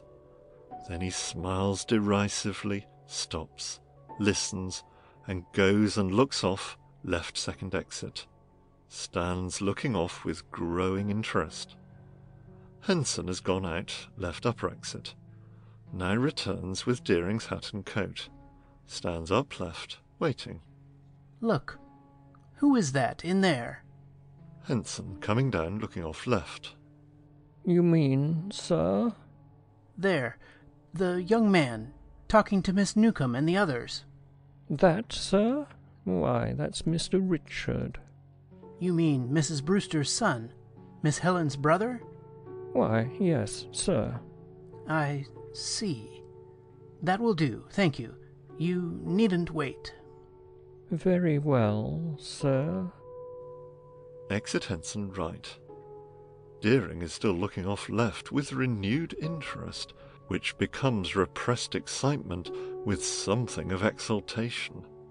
He pauses a moment, then, with a gloating smile, goes up and takes the telephone receiver. Hello? Hello? Give me police headquarters. Yes, the Bureau of Police. The Chief of Police. At once, please. Waits feverishly. There is an appreciable pause. Then he speaks again, with tones that thrill with tense impatience. Yes. Yes. Is this police headquarters? Yes, the chief. It is most important. There is another pause, during which, holding the receiver to his ear, Deering glances towards left with a look of vengeful triumph. Hello, is this the chief of police? All right. Never mind who this is. You are looking for the man who killed Miss Navarre. Laura Navarre, the actress. About 2 weeks ago? Well, his name is Brewster, Richard Brewster. You will find him at his home, 176 Ellington Avenue. Yes, Ellington. 176. He is there now, but lose no time, send at once, or it will be too late. He hangs up receiver, takes coat and hat, glances once more towards left second exit, with a smile of wicked satisfaction, tosses his head slightly, knowingly, and exits quickly left upper exit. Curtain. End of Act 2.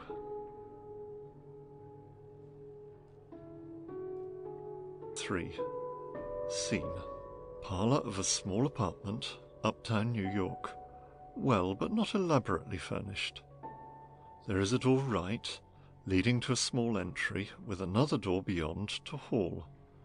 Door or narrow archway left, with thick draperies, parted in centre. Telephone, etc.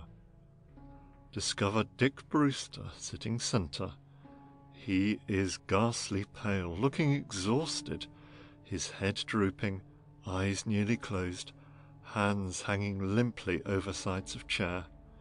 He has just been put through the 3rd degree, and is almost a mental and physical wreck. He is muttering in a final gasp of denial to the demands that he confess. Henry Markham, the detective, stands at his left, looking sternly down at him. Higgins, an officer in uniform, right centre, somewhat back. Dick, shaking head slowly and speaking in wavering tones. No, I didn't do it. Markham sternly, seizing his shoulder, shaking him roughly. Come now, stop that faking. You've got life enough in you if you wanted to show it. You can't fool me. The sooner you make a clean breast of this thing, the better it'll be for you. No, I can't. You stood behind those curtains and fired the shot that killed that woman. The woman that threw you over. And we can prove it. If you own up to it and tell us all about it so we know what your provocation was, why, then you'll get some mercy. But if you don't... Dick still shakes his head, weakly, murmuring a refusal. Plucky little guy, ain't he, boss? You don't look as if you'd... The doorbell rings, right. That'll do for you. No remarks from the gallery. See who that is, and whoever 'tis, tell 'em they can't come in. Enter left Delphine, the French maid. Without looking to right or left, she goes to right to open the door, but Higgins is ahead of her. He opens door, goes into entry. Delphine goes back to left, exits, but stands behind curtains, peering through, listening. Markham sees her, glances in her direction, and she disappears, pulling curtains together. Higgins enters right, cautiously holding the door slightly open. It's that young lawyer feller, Fillmore. Dunno what right he has here. Tell him he can't come in. Higgins is about to go out right when the door is pushed open and Leonard enters, thrusting him aside. He is followed by Sarah, who at once sees Dick and goes to him, kneeling by his side in spite of Markham, who is too surprised to prevent her. Dick, oh, Dick, what have they been doing to you? Dick, I am here, your Aunt Sarah. Look at me, Dick. Dick! Dick falls over lifelessly into her arms. She fondles him. What's all this? Where did this woman come from? She has no right here. Addressing Leonard. Nor you either. I don't know. No law against coming in, I guess, seeing we rang the bell and somebody opened the door. Anyhow, we're here. So I see, and I'd like to know what it means. How'd you find out? It wasn't given out down at headquarters, I reckon. I found out, though, it seems. I heard you were going to put this boy through your villainous 3rd degree, and I would have managed to prevent it, some way, if I'd known it in time. Oh, you would? Think you've got a lot of influence, don't you? Well, maybe you have, back in that Jayburg where you come from. But I guess you can't very well upset the whole New York Police Department and the detective force. We haven't got through with this young fellow yet, and you won't find it wise to interfere. Sarah, placing Dick's head against back of chair and springing up, facing Markham boldly. Well, I'll interfere. I won't let you torture this poor boy any more. Look at him, what shape he is in. It's wicked, shameful. How can you do it? It's cruel, it isn't fair. Excuse me, madam, but I guess we know our business and what's right and fair, without any advice from anybody. We brought this young fellow here, where he committed that crime, to make him confess, and if he knows what's best for him, he'll do it. Confess? Confess to something he never did? No, never. He shan't do that. You can't make him do it. I wouldn't interfere, Miss Newcomb, if I were you. To Markham. I don't believe you want to do anything unjust. Inadvisable, I mean. You must see that my client is in no condition to stand any more. It looks like you'd put him through a pretty severe ordeal already. Give the poor boy a chance. Huh. Yes, he had a chance, all right. A chance to skip, with your help, it seems. If we hadn't gotten a tip and been a little too quick for you. We got there just in time, it seems, to catch the bird almost on the wing. What kind of business you call that, for a lawyer, helping a murderer to escape? We believe the boy to be innocent. I am his attorney. I wanted time to look up evidence, to prepare a defense. To get him away, you mean, because you know there ain't a chance for him. Well, you see, you didn't do it. Seizes hold of Dick, trying to make him rise. Come along. You needn't try any more of that pretending. I know all about that. What are you going to do with him? Gonna finish our job, of course. You don't think we ever give up, do you? Guess not. We got just a little more to say to this chap, just as soon as you'll be so obliging as to leave. Beg pardon, madam, for seeming impolite, but business is business and duty's duty. But can't you see he isn't able to stand any more? Look at him. He's nothing but a poor, weak, scared boy. I guess I know what he is, all right. You'll have to stand aside, madam. Sarah has sunk down by chair, holding Dick in her arms as if to shield him. Markham starts to take hold of him. Leonard, who stands right centre, looks on, as if doubtful just what to do. Higgins comes down, stands near Markham, left centre. Come, you might as well get up. I got a few things to say to you yet. See here, Mr. Markham, don't you think you could call it off for the present? I know when it's time to call things off. What I want you to do is take this lady and get out. This is serious business, and we're losing time. Very well. I suppose we must submit. Patting Dick on back. Brace up, my boy. Don't give in. We will have to go now, but we shan't forget you a minute. Remember that. Dick, reaching up his hand, which Leonard grasps. Thanks. I know. I'll try. Leonard, dropping Dick's hand, taking Sarah by arm, assisting her to rise. Come, Miss Newcomb, we'll have to go now. I'm sorry, but we'll have to, I guess. Sarah, once more appealing to Markham. Oh, sir, won't you stop trying to make him say what he never means to say? Unless you drive him to the point where he doesn't know it. He's not a murderer, that boy. Look at him. Can't you tell he isn't that kind? Promise me if we go you'll let him alone, for tonight anyway, and take him back and let him have some sleep. Why, he's all played out, just a wreck. I know what to do, madam. You leave it to me. I'm not madam. I'm just Miss Newcomb from the country, where folks have hearts and give them that are in trouble a chance, instead of kicking 'em and grinding 'em down and never giving 'em a fair show. I'm this boy's aunt, his mother's sister, and I love him as much as his own mother ever did. I guess more, and I want to help him. Won't you do what I ask? Let him... "'Scuse me. 'Tain't no use your talking, madam, or miss, because I got orders and I'm going to carry 'em out.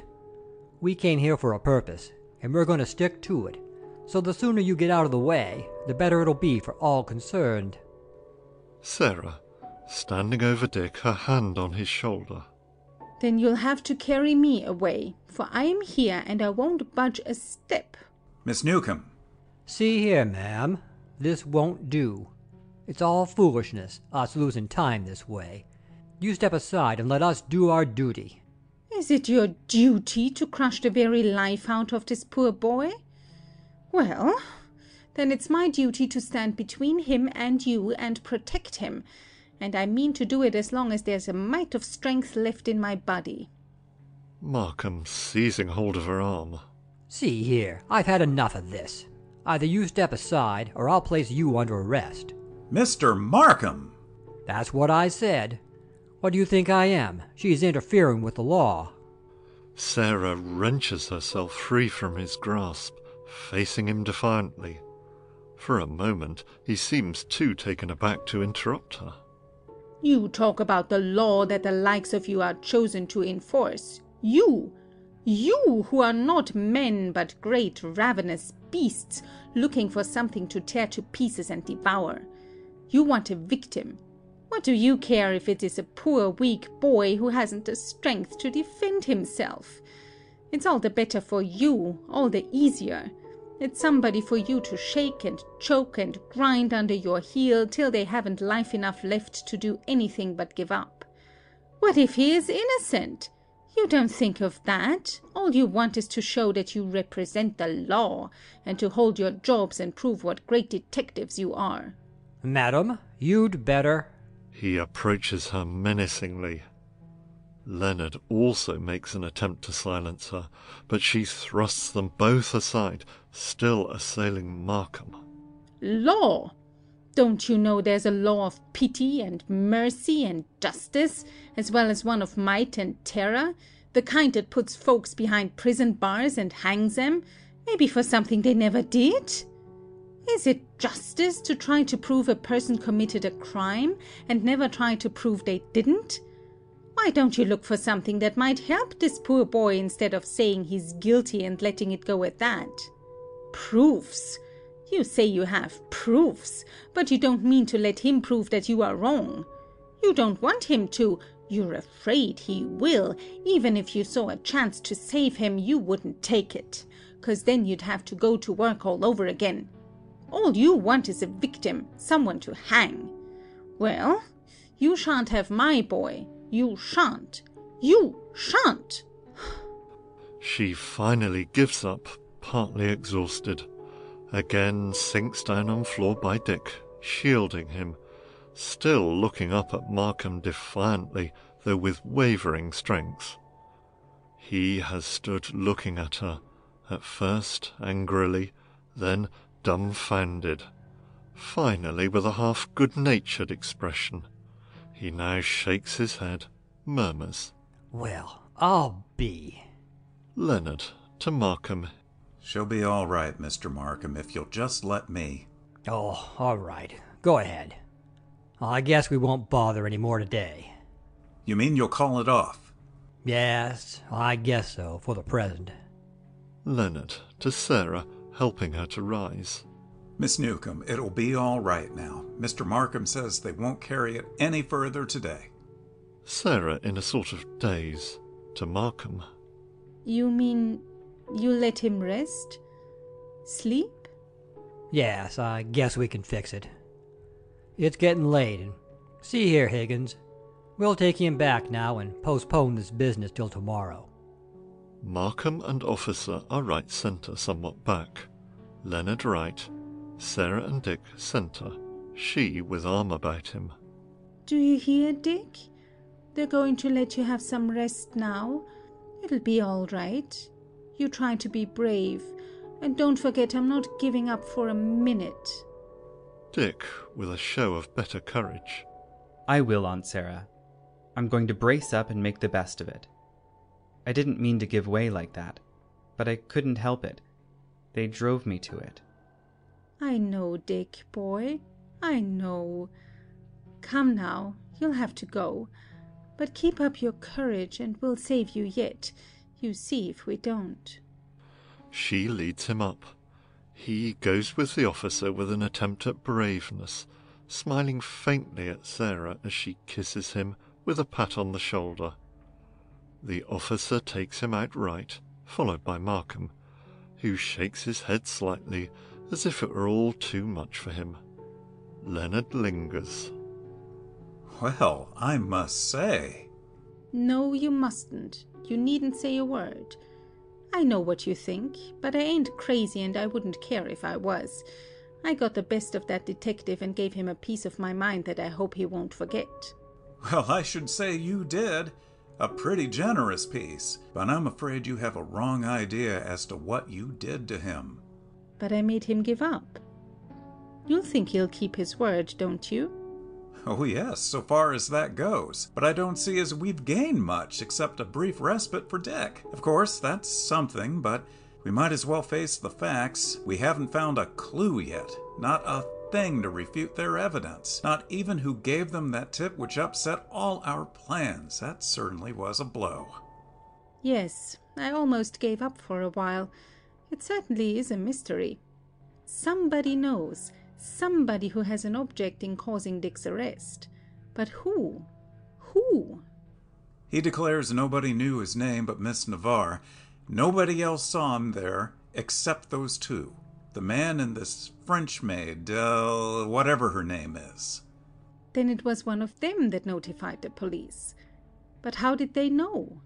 You haven't found out who the man was? No, there seems to have been a lot of them. My, she must have been one of them vampire things it tells about in some of those detective stories, the kind they have in the movies.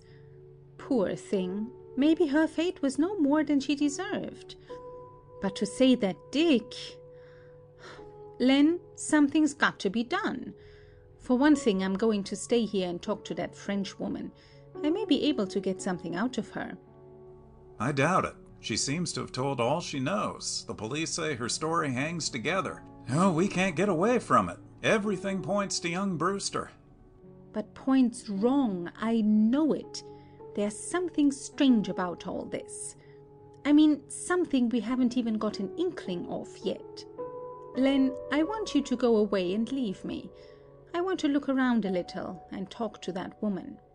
I don't see the use. The police have examined everything here. So have I. Yes, I know. The police have, and you have. But I haven't. I may think I'm too smart, Len, but it won't do any hurt for me to try. Something's got to be done. We are right up against that blank wall, and I'm going to make a desperate effort to find a loose stone in it. There must be a hole in it somewhere, if it's only a chink. And I shan't give up till I see at least a speck of light shining through. Well, I suppose, being a woman, you'll have to have your own way. You ought to know that by this time. So I want you to go and leave me here for a while. I don't know about that. Not so sure it would be safe. Pshaw! I guess I can take care of myself. Of course, you can wait downstairs for me if you want to. You might come up, say, in 15 minutes or so and see if I'm still alive, or need any help. Well, I suppose, if you say so. I do.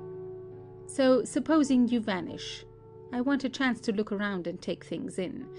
There may be a clue here somewhere, just waiting for me to pick it up, and maybe I can beat the great Markham at his own game. At any rate, I'll feel better satisfied to try. Leonard, that door right. Very well. There's the telephone. I'll be down in the office. If you need me, phone down and I'll come right up. Otherwise, I'll wait 15 minutes. Or 20. You needn't be in such an awful hurry. Oh, all right. Take your time. Only remember, there's the telephone. And be careful. Oh, go on. I know what to do. Exit Leonard right. Sarah goes and closes door after him. Stands for a moment, knob in hand, looking about. Then comes to centre. Stands gazing around to right, to left, up, down. goes about examining everything closely. She does not appear to notice the curtains across door left, but, gradually working her way in that direction, suddenly flings them apart, disclosing Delphine, who has been watching her. Come right in. I was just going to call you. Delphine, entering, a bit confused, but still self-possessed. Oui, madame, I was about to inquire if I could be of assistance. That's very kind of you. Seem real anxious, don't you? Anxious? Oh, oui, certainement, madame. You've got it a little different from the rest of them, haven't you? I suppose that's French. Madame, meaning the same as just plain madam in New York language. Well, I ain't either of them. I'm just Miss. Plain Miss Newcomb. I see. Mademoiselle. Damsel? Land, sounds like swearing, don't it? I always heard you French women weren't very particular how you talked. Come all the way from France, did you? Oh oui, a very long time ago, since I am quite petite. So, must feel quite at home here by this time. Kind of strange you still jabber French talk. Seems so you might know all United States by this time. Oh, but always I am of my own language so fond. I do not so much seek to speak the Anglais. I see. To memory dear, as the old song says. Well, anyway, supposing we sit down for a while and have a little talk. I'd kinda like to ask you a few things if you don't mind. So, certainement, if madame wish. But I will stand. To sit also with madame would not be, what you say, the thing. So? I suppose maybe it wouldn't, if that's the way you look at it. Still working here, are you? I stay, for a time. Ah, my poor mistress, Mademoiselle Nevar. Wiping her eyes, appearing grief-stricken. Oh, pardon, but it is so terrible. Such shock, as you say. I have not yet of myself the control. She was so kind. I am of her so fond. How long had you worked for her? Oh, not for so long a time.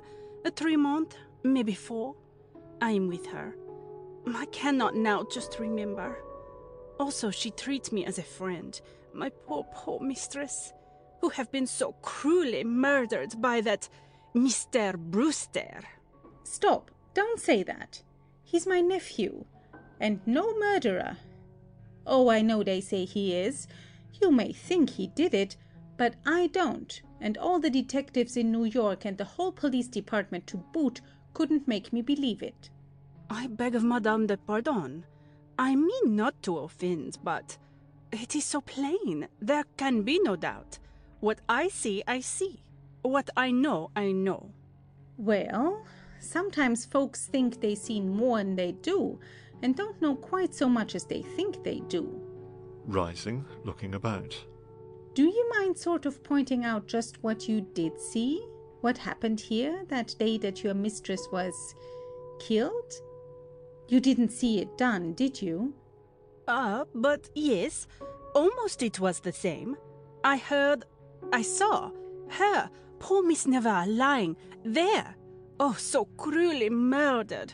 Lying in a little pool of blood, her blood. And then... She pauses, shuddering. But ain't you getting a little ahead of your story? First you say you heard.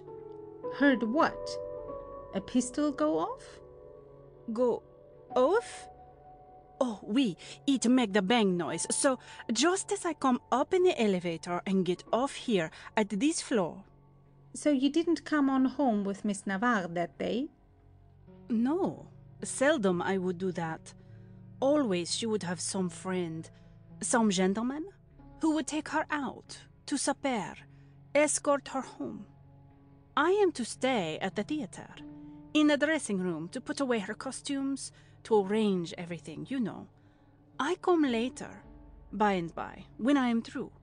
That is how. But seldom it is that I come with her. She had quite a lot of gentlemen friends, didn't she? Oh, oui, it was many. She was so popular. That day, it seems it was the young man, Mr. Brewster. As you say, how is it? My nephew. Oui, but I did not know him. Never would she tell me the names. It is sometimes the one, sometimes it is another. I ask no questions. I know my place. You had never seen my nephew, Mr. Brewster, before that day? No, never had I seen him until I enter. After the shot, find my mistress dead. Run here, to this door, put aside these curtains, so, and there. There stand the young man, your Mr. Brewster. His eyes bulge, his face is of the crazy look. And there on the floor, right by him, I see the pistol, with which he had just fired the shot that killed my mistress. Delphine is holding back the curtains, looking within the room off left. Sarah stands near her, looking at same spot. The pistol laid right there. Oui, I pick it up. Oh, you picked it up? And looked at it? Oh, oui. Then I think, it is too horrible. I drop it. In the same spot? Oui, in the same spot, right there. You see? Yes, I see. And in the meantime, what else happened? Where was Dick? Oh, but he escaped. I am so excited. He go, quick, there. Points right. And disappear. I am at the telephone. When again I look, he is gone. What about that other man that was here? What became of him? Then, why he is gone. Oh, he skipped too? Where did he go? I do not see. When I have called the police, I am alone. Alone with her, my mistress, dead. But it seems that man showed up afterwards. They have his testimony. But then it is too late. The murderer, he is gone. Yes, whoever it was. Not the one you think. But we won't argue that question now. I want to look around a little. I'll see what this room looks like. Exit Sarah left. Delphine holds back curtain, looking in at her. Sarah calls from within. Where does this door go to? The door? Oh, that door, it leads to the dining room. Then it is the kitchenette, as they say. There is a slight pause. Delphine drops curtain, comes to centre, looking towards left, showing some annoyance. Scowls with a vindictive expression. Sarah enters, holding curtain aside, looking back off left. There's just that one door. You say it leads into the dining room and on into the kitchen.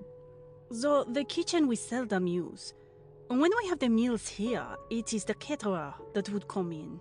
Oh, that was the way. You never did the cooking? I? Cook? But no, never. I am not a cook. Mon Dieu, no. I don't see what you're staying here all this time for anyway. No work for you to do? Not getting any pay, are you? But my mistress, already she have paid me, in advance. And the apartment also for some time it is paid. The police, they say I shall stay, for the present, till they have been here sometimes. Yes, and brought that poor boy to torture him. But don't you get lonesome here? Feel kind of, sort of creepy-like? Creepy-like? I do not know. It is the strange word. But I need not to creep. Well, never mind. Only I wondered. Now, let me see. Couldn't somebody have come in through that door in there and done it? But it is not possible. The door always, it is locked. Locked? That door, between that room and the dining room? That's funny. Why? No, the other door, beyond. The one that opens to the hall, the other entrance. You see? Always that is locked. Nobody could come in. Besides, Mr. Brewster, he was there, in this room. He see nobody. It is he that says so. He was alone, quite, when I come. The door beyond, I find it still locked. Sarah, puzzled, looking about, thinking deeply. And that other man who was here, the one who skipped out too, you don't know who he was? But no, as I have told Madame, I believe some friend of Miss Navarre, who also come that day for the first time here. She know him as so jealous, is afraid. She tell Mr. Brewster to hide, there. And then when he suspect, they quarrel, perhaps. And then, from there, behind the curtain, Mr. Brewster, wild, jealous too of the other one, crazy with the anger, he... Oh, that's how you figure it out, is it? Well, there may have been somebody in there, crazy and wild with the anger, but you needn't tell me you have named the right person. I know better. Madame, is it that you would say I do not tell all? That it is not true what I have said? But it is what you call corroborate. The police, they believe. Of course they do. They'll believe anything that suits their side. You won't catch them trying to make it look any other way. But what does Madame think? I don't think. I know that it wasn't Dick Brewster that shot that woman, no matter if everybody else in the world says he did. But to prove I'm right, that's another thing. You'd like to help me, wouldn't you? But I cannot. It is not that I would not, but what I know it is. Of course, I sympathize. Beginning to tire of interview. Now, if Madame would care to go? Thanks, but I'm in no hurry. Guess I'll stay a while longer. Sits left centre. But you needn't wait. I know the way out. Delphine goes door left. And if Madame should wish for me, she will call? Yes. But say, I wish you'd call me Miss. I hate that Madame business. Oh, certainement. Miss. Thanks, that's more like it. Just Miss Newcomb. It makes me feel like a dressmaker, or a woman that tells fortunes or fixes fingernails to be called Madam all the time. She sits in deep thought, seeming not to notice Delphine, who is about to exit left. She looks towards door right and speaks, just as Delphine parts curtains left and is about to exit. By the way, that door, there. Pointing to right. There's another one, and a little entry between, isn't there? Delphine, coming partway back to left centre. Entrée? Oh, oui, vestibule. Yes, if that's what you call it. She goes right, opens door, looking out.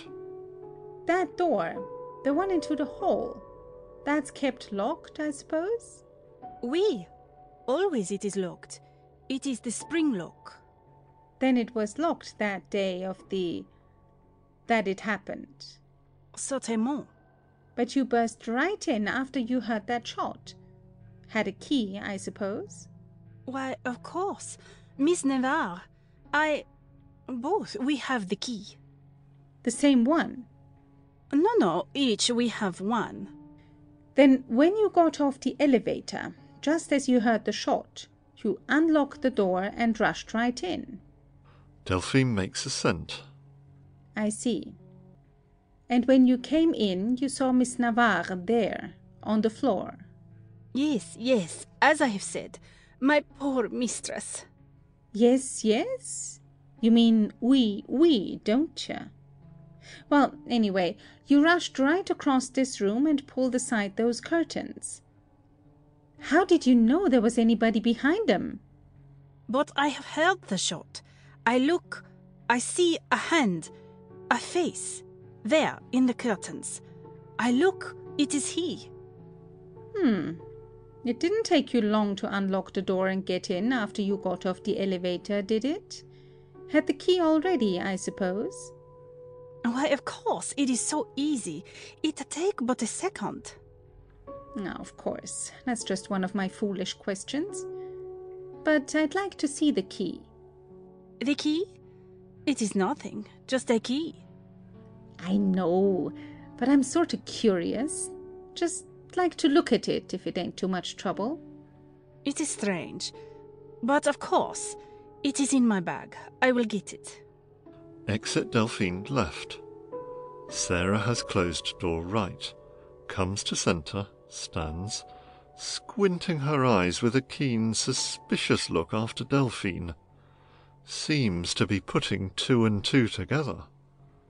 After a slight pause, enter Delphine left. That it? Delphine, indicating Yale key, one of two tied together. This... Sarah, taking keys, examining one indicated. Yes, and what is this other one? The other one? Oh, why, it is that we have two. Sure, of course. So, if you should lose one. As one might, so easily, you see. Sure, easy as anything. I've lost things myself lots of times. Keys, too. But it seems kind of funny to have 'em tied together like this. If you lose one, you lose both. Then, how'd you get in? She has placed one key on top of the other, comparing and examining them closely, feeling of nicks in them. It is not that I keep them so. I have just tied them since... Oh, I see. Of course. Now you've got the other one, the one that she had. Delphine, somewhat relieved. Oui. Why, of course, if you lose these, you have that one now. All very plain. You say these are both to that door? Indicating door right. Oui, both. She holds out her hand to take keys. Sarah is about to give them to her when the doorbell rings right, and she keeps them. There, that's Len Fillmore. He said he'd come up after me. Starts to door. Delphine is about to open door right, but Sarah intercepts her. Never mind, I'll let him in. But, madame, pardon, it is my place. Land, I guess I've been to doors. She is too quick for Delphine. Opens door and quickly goes out, pulling door shut behind her. Delphine seems annoyed. After pause, opens door cautiously, peering out. Sarah outside. All right, Len, go right in. Delphine closes door, quickly goes to centre, just as Leonard enters right. Oh, you're here, are you, Delphine? Delphine, monsieur. Oh, yes, Fiend. New one on me. French, isn't it? Oh, oui. Nice name, all right. Suits you. Merci. Mercy? Oh, yes, that means much obliged. You're welcome. Nice name. Nice girl. You were Miss Navarre's maid, I understand. Oui, I am her maid. Am? Oh, I see. That's your way of saying was. Sort of hired girl you were, I suppose. I know not that hired girl. If it is the servant that you mean, no. Well, you're a girl and you got paid. Guess it's about the same thing, but I suppose you didn't do much housework? Monsieur would joke with me. I beg to be excused. About to exit left. Pshaw, you needn't get mad about it. You and Miss Newcomb have been having quite a chat here, haven't you? Oh, indeed, much. It is that she is so inquisitive. You mustn't mind her. She means all right. Looking right. I wonder if she's got lost. Guess I'd better look. Delphine at door right. I will see. She is about to open door when Sarah enters. Ready, Len? Well, I should say, you? Yes, all ready. Now. Guess you think it's about time. Looking about in search of something. In bag, then on floor. Ah, I declare I've lost my handkerchief. Must have dropped it. To Delphine. Maybe it's in that room there. Would you mind looking? No, certainement. Exit Delphine left. The curtains are closed. Sarah, glancing left, then going and looking through curtains. Closing them, coming back, speaking cautiously to Leonard. Len? Yes? Shh. Glancing left. You know that stone wall? The blank one? Yes. Well, there is a chink in it. A hole. And it's a keyhole. Going right, about to exit. He follows her curiously. Yes, Len, a keyhole. And I think I've got the key that fits it. Exit Sarah door right. Leonard at door, holding it part way open, looks out after her with wrinkled brows, then smiles indulgently. Exit Leonard right. At same instant, enter Delphine left. I did not find... She looks surprised, puzzled. Hastens to door right, just as Leonard closes it behind him. She opens it. Madame! The key! The outer door is heard to slam. Delphine stands with knob of inner door in her hand, looking out. A perplexed expression, then one of apprehension, fright, dawns upon her face. Curtain. End of Act 3.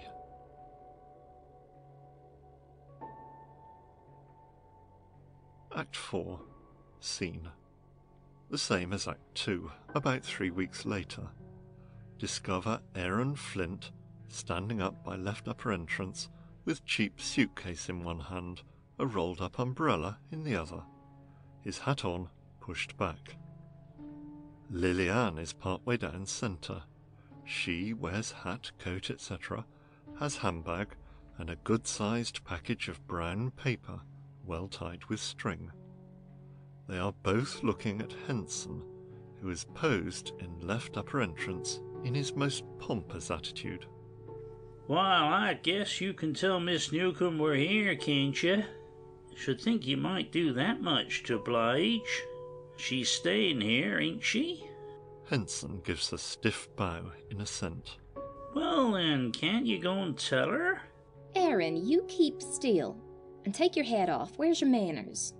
Aaron removes his hat sheepishly, murmuring, "Oh." I supposed, seeing you let us in, that maybe you worked here. But if I'd made a mistake, I beg your pardon. I am the butler. Any relation to Sam Butler up in Warren County? Land, Aaron Flint, ain't you got a bit of sense? He means he's a waiter. Oh, that's it. Then maybe he's waiting for a tip. Feeling in pockets, Henson shows offended dignity. That's the way they all be down this way. Won't budge an inch unless you tip 'em. If you will present me with your cards. He has card tray, which he now holds out. Aaron places a coin on it. Henson pays no attention to this, though assuming an even more pompous manner. Land, we ain't got no cards. We ain't that stylish. I guess it'll be all right if you just go and tell her some friends of hers are here. What name, please? Newcomb. Sarah Newcomb. Pardon me. The names I am to announce. Oh, you mean our names. Never mind. Just tell her what I said. Some friends of hers. We want to surprise her. Henson turns and, in a most dignified manner, goes upstairs. Aaron, going to foot of stairs, looking up after him. Well, now, I'll be gum swizzled if he ain't the darndest. Thought maybe 'twas the King of Egypt or somebody here making him a visit. Yes, of course you had to go and show your greenness. Land, I should think you'd know what a butler is after all them storybooks you've read. It's only another name for hired man, same as you. Me? Like that? Gosh, strangle me. Seems to me you didn't know much more about it than I did, though, when it come to that.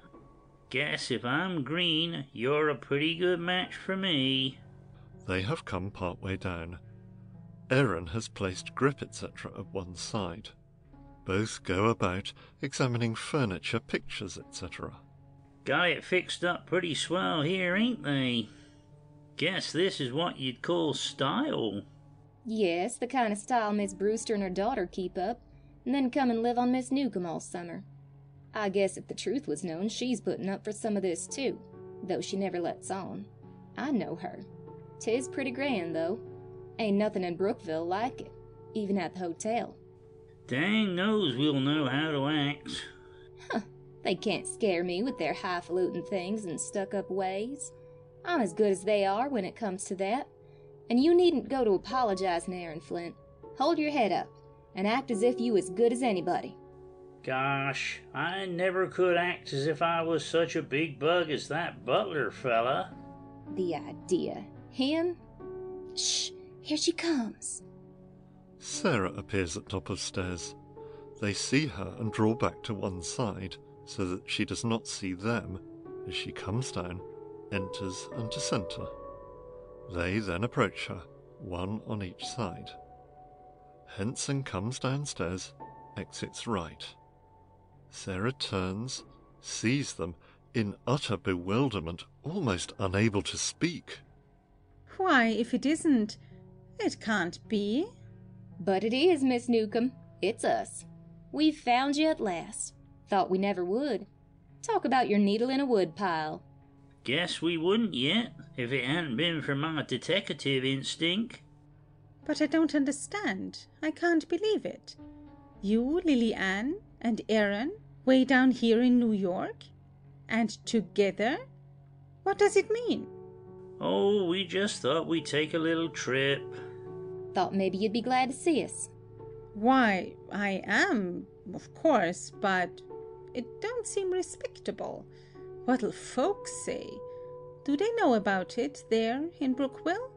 Sure, regular crowd there to see us off. Lily Ann, what does it mean? Are you crazy? I don't know, but I am, Miss Newcomb. I guess you'll think so when I tell you.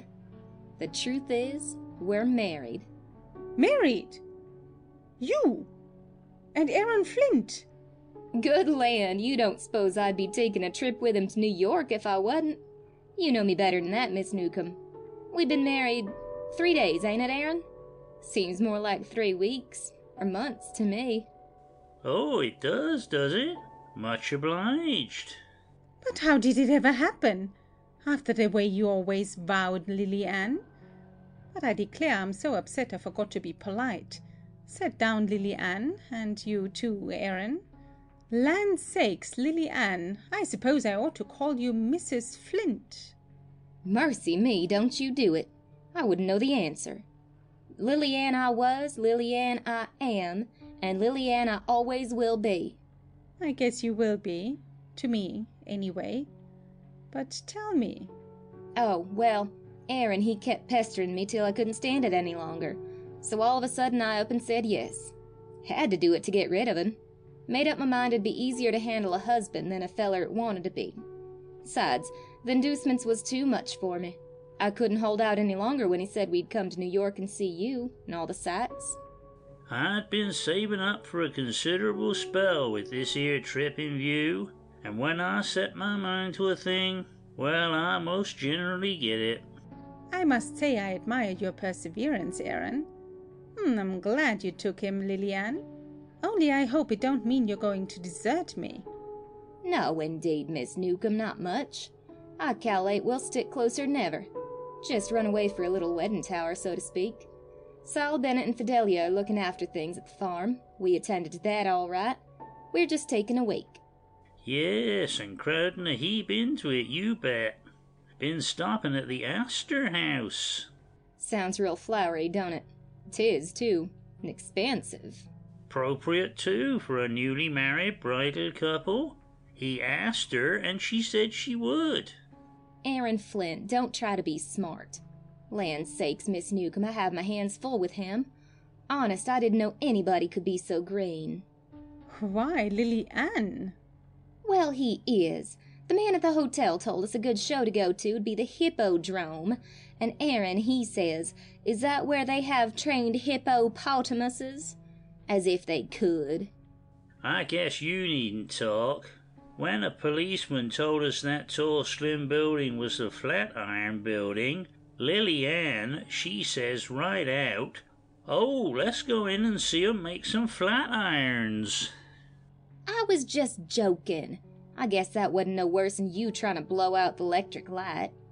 Say, that'll do. Don't you believe her, Miss Newcomb. I guess I ain't such an old hayseed as all that. 'Tweren't me, at any rate, when we was up in Central Park, and they pointed out that big statue they call Cleopatra's Needle. It said, "Needle? What do they call it a needle for? They ain't no eye hole in it." They begin to show signs of a real tiff. Sarah tries to pacify them. When it comes to that, I guess we ain't no greener than the city folks are in the country. Remember that girl from New York that boarded with Miss Orcutt last summer? Wanted to know which cow it was that gave buttermilk? Gosh, I remember her. She just thought it was cute to pretend she didn't know nothing. Well, there's plenty of 'em don't have to pretend. But my goodness, Miss Newcomb, we ain't asked you how you are, and how about that boy, your nephew, and all? How's it coming out? We're hoping for the best, Lily Ann. I'll tell you all about it later on. You must be tired now and want to get brushed up a little. I'll see about a room. Oh, you needn't bother, Miss Newcomb. It might put you out some. Besides, what did Miss Brewster think? Oh, I can fix it all right. You leave it to me. She starts up centre, as if to show them upstairs. Liliane pauses centre. Aaron is left centre. Well, we might stay one night. Looks real stylish here, don't it? But I suppose you're getting used to it. No, I can't say I am. I can't hardly wait to get back to the farm. But come on and we'll see where you can sleep. I guess in the room right next to mine? Oh, that'll be fine. Aaron, where's that bundle? Aaron taking package from chair where she had placed it. Here it is, dearie. Liliane, sniffing at his display of sentiment. Takes package. Here's a few things I brought you, Miss Newcomb. Just 2 or 3 of my fried cakes, a little bottle of that preserved watermelon rind you're so fond of, and 2 or 3 other little things. Sarah, taking package. Oh, Lily Ann, how good of you! My, but they'll taste good. I'm so tired of their fancy cooking here. Ah, and some of your fried cakes. Of course, they may be a little dry. And I got a dozen or so red apples for Lem Fillmore in my grip. Thought he might want to treat Miss Brewster. Is he still shining up to her?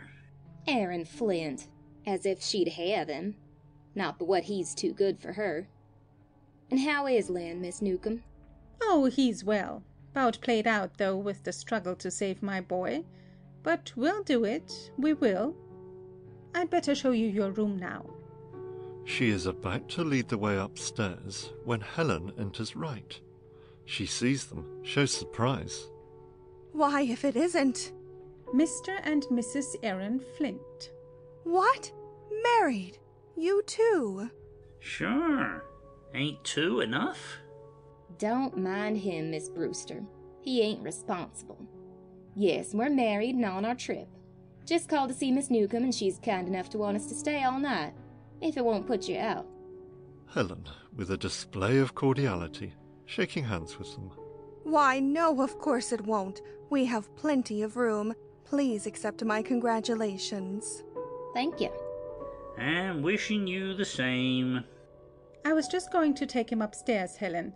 I thought I'd put them in the room next to mine. I guess it'll be all right, won't it? Of course it will, but I'll call Henson. Presses button. I guess he ain't much stuck on waiting on us if we'd be a newly married bridal couple on our wedding tower. Helen smiles good-naturedly. Liliane frowns at Aaron with an admonishing shake of the head.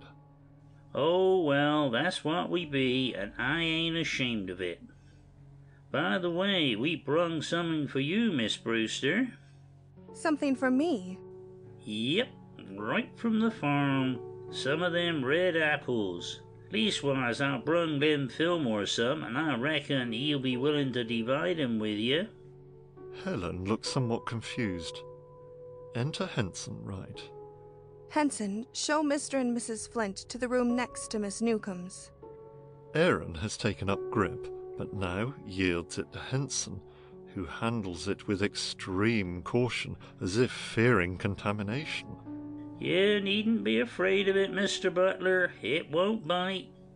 Henson, in his stiffest manner, goes up the stairs carrying the suitcase. Aaron takes the umbrella, package, etc. He and Liliane are following Henson upstairs, she preceding him. Part way up, Aaron turns and speaks. Hope you'll like the apples, Miss Brewster. Thought maybe they'd seem like old times, them red ones, you know. Thank you. You are very kind. Aaron Flint, you come up here. They ain't the same apples at all, Miss Brewster. They're all gone long ago, them summer ones. But these are red, and twice as sweet. Aaron, at top of stairs, as he is about to follow Liliane, who has made her exit. And not half so apt to give you the stomach ache. Exit Aaron. Helen, paying no attention to his remark, crosses to right centre. Sarah comes down to centre. You mustn't mind them, Helen. They mean all right. I hope you don't mind their coming. I was just as much surprised as you were. They never let me know a thing about it. Why should I care? I am glad if you are pleased to see them. Well, I don't know what Emma'll say. Henson comes downstairs. Exit right. She has no right to object. Isn't this practically your house now? Surely. Helen, you know I don't want you to feel that way. Don't you think, with all we've got to bear, we might be a little closer together? You and me, Helen? I'm your aunt. I want to see you happy, if only... I'm afraid there's not much happiness in store for me, Aunt Sarah. Even if you succeed in saving Dick, as you seem to think you can, you can't save me. Why, Helen, girl? What do you mean? You've given up that man, and now... Isn't there another one? Someone you really... There is no one else. I have sent for him, to ask his forgiveness for what I said to him. He is coming this afternoon. I am to be his. But Helen, you can't marry that man. Even if he still wants you, you mustn't. I can. I must. It is the only way. I have made up my mind. Well, I guess you're woman enough to change it, to make it up all over again. If you knew what that man is, what he has done... It would make no difference. She kindly but firmly puts Sarah aside and goes up right. There she meets Mrs. Brewster, who enters right up her entrance. Sarah goes towards Mrs. Brewster, speaks with vehemence. Helen pauses. M. Brewster, what kind of woman are you? What kind of mother?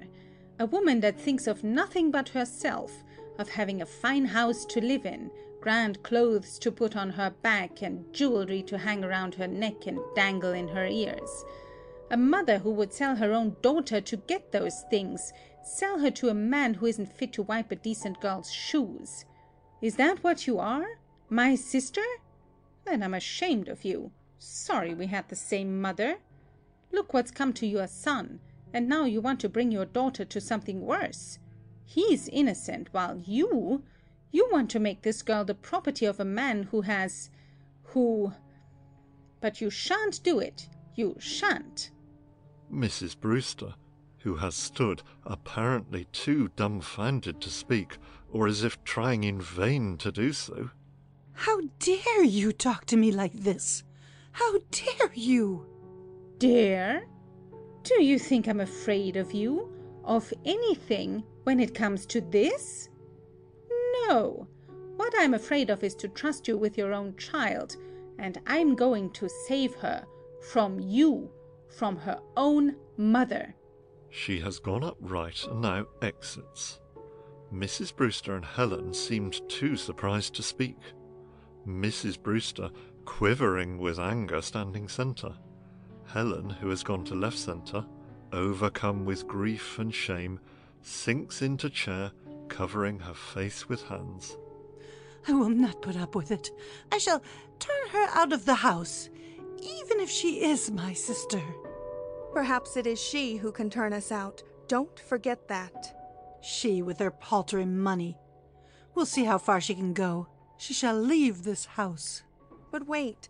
Soon she may have no further claim upon us. Helen, what do you mean? That you have reconsidered? That it is not too late. Helen, she has risen, stands centre. It means that I have sent for him, that he is coming back. Mrs. Brewster, as if to caress her, but desisting as Helen draws away coldly. My daughter, my own darling child. No, please, let there be no false sentiment between us. I'm going to sacrifice myself. He is coming to gloat over me, over the woman who, after all, humbles herself at his feet. Let us understand each other, Mother. Tell the truth, this once. Then I will seal it up in my heart forever and bear it all in silence. Helen, no. If you feel that way about it, I won't let you. Oh, you needn't upbraid yourself. I know what I am doing. It may mean that we can free Dick too, hide our disgrace. Money can do anything like that. I needn't count. It doesn't matter that I shall be living a lie. I shall not be the first woman that has sold herself for money to a man she loathes when she loves another. Helen, you don't mean, you can't. Not that you love... Helen turns to her in a sudden brief surrender to her real feelings. Yes, let me own it this once, though not to him. He shall never know, but I love him. I love him. I have from the very first, though I didn't realize it then. He is a man, a true noble man, worthy of my love, of any woman's love, but I am not worthy of his. She breaks down. Mrs. Brewster looks at her with some show of compassion, but still evidently rejoicing that she has gained her point. But that uncouth countryman? Helen, throwing off her real feelings, with a forced air of hardness and indifference, though still with a trace of deeper emotion. We will not speak of it any more, ever again. Remember, but you needn't fear, I shall keep my word. She is about to go upright, but suddenly pauses. Oh, by the way, I forgot. We have some guests. Guests? Yes, whom no doubt you will be overjoyed to see. Old friends of yours, Mr. and Mrs. Flint. Flint? You cannot mean... Aaron and his blushing bride, Lily Ann, from the fair domain of the Newcomb Farm in Brookville. They are here on their wedding trip and have honored us with their presence for a brief sojourn. I must confess, I was quite pleased to see them. I shall not submit. How could Sarah presume to invite them here? She didn't. They took her by surprise also. But I shouldn't worry. Doubtless they will be sufficiently entertained without our assistance. The doorbell rings. Helen starts with a suppressed shudder. That may be. I cannot see him just yet. I will be in the library. Exit Helen right. Enter Henson right, goes out left upper exit. Mrs. Brewster stands right centre with an expectant look, denoting triumph. After a pause, Henson shows in Leonard Fillmore. Exit Henson right. Mrs. Brewster, suddenly assuming a cold, distant manner. Good afternoon, Mr. Fillmore. You will pardon me. I was expecting a gentleman. Starts to go upright, disdaining him.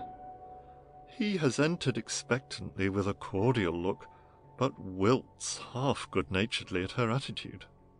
Oh, I see. Sorry if I don't fit the bill. Mrs. Brewster, realizing her rudeness, speaking a bit more cordially. Of course I meant another gentleman. Thanks. I feel better. But I called to see Miss Newcomb, if I may. I will have her informed that you are here. Exit Mrs. Brewster right. Leonard is down right centre by table. does not notice Aaron and Liliane, who appear at top of stairs. They have tidied up, Aaron with hair shinily sleeked, etc. Liliane with change to brighter dress or shirtwaist, or with an added gay ribbon or something of the sort. They see Leonard, steal down close to him, one on either side. How do you do? Leonard turns, sees them, almost overcome by surprise. What? Aaron! Liliane! Mr. and Mrs. Aaron Flint, if you please. Never! You don't mean... Sure thing. Ask my blushing bride.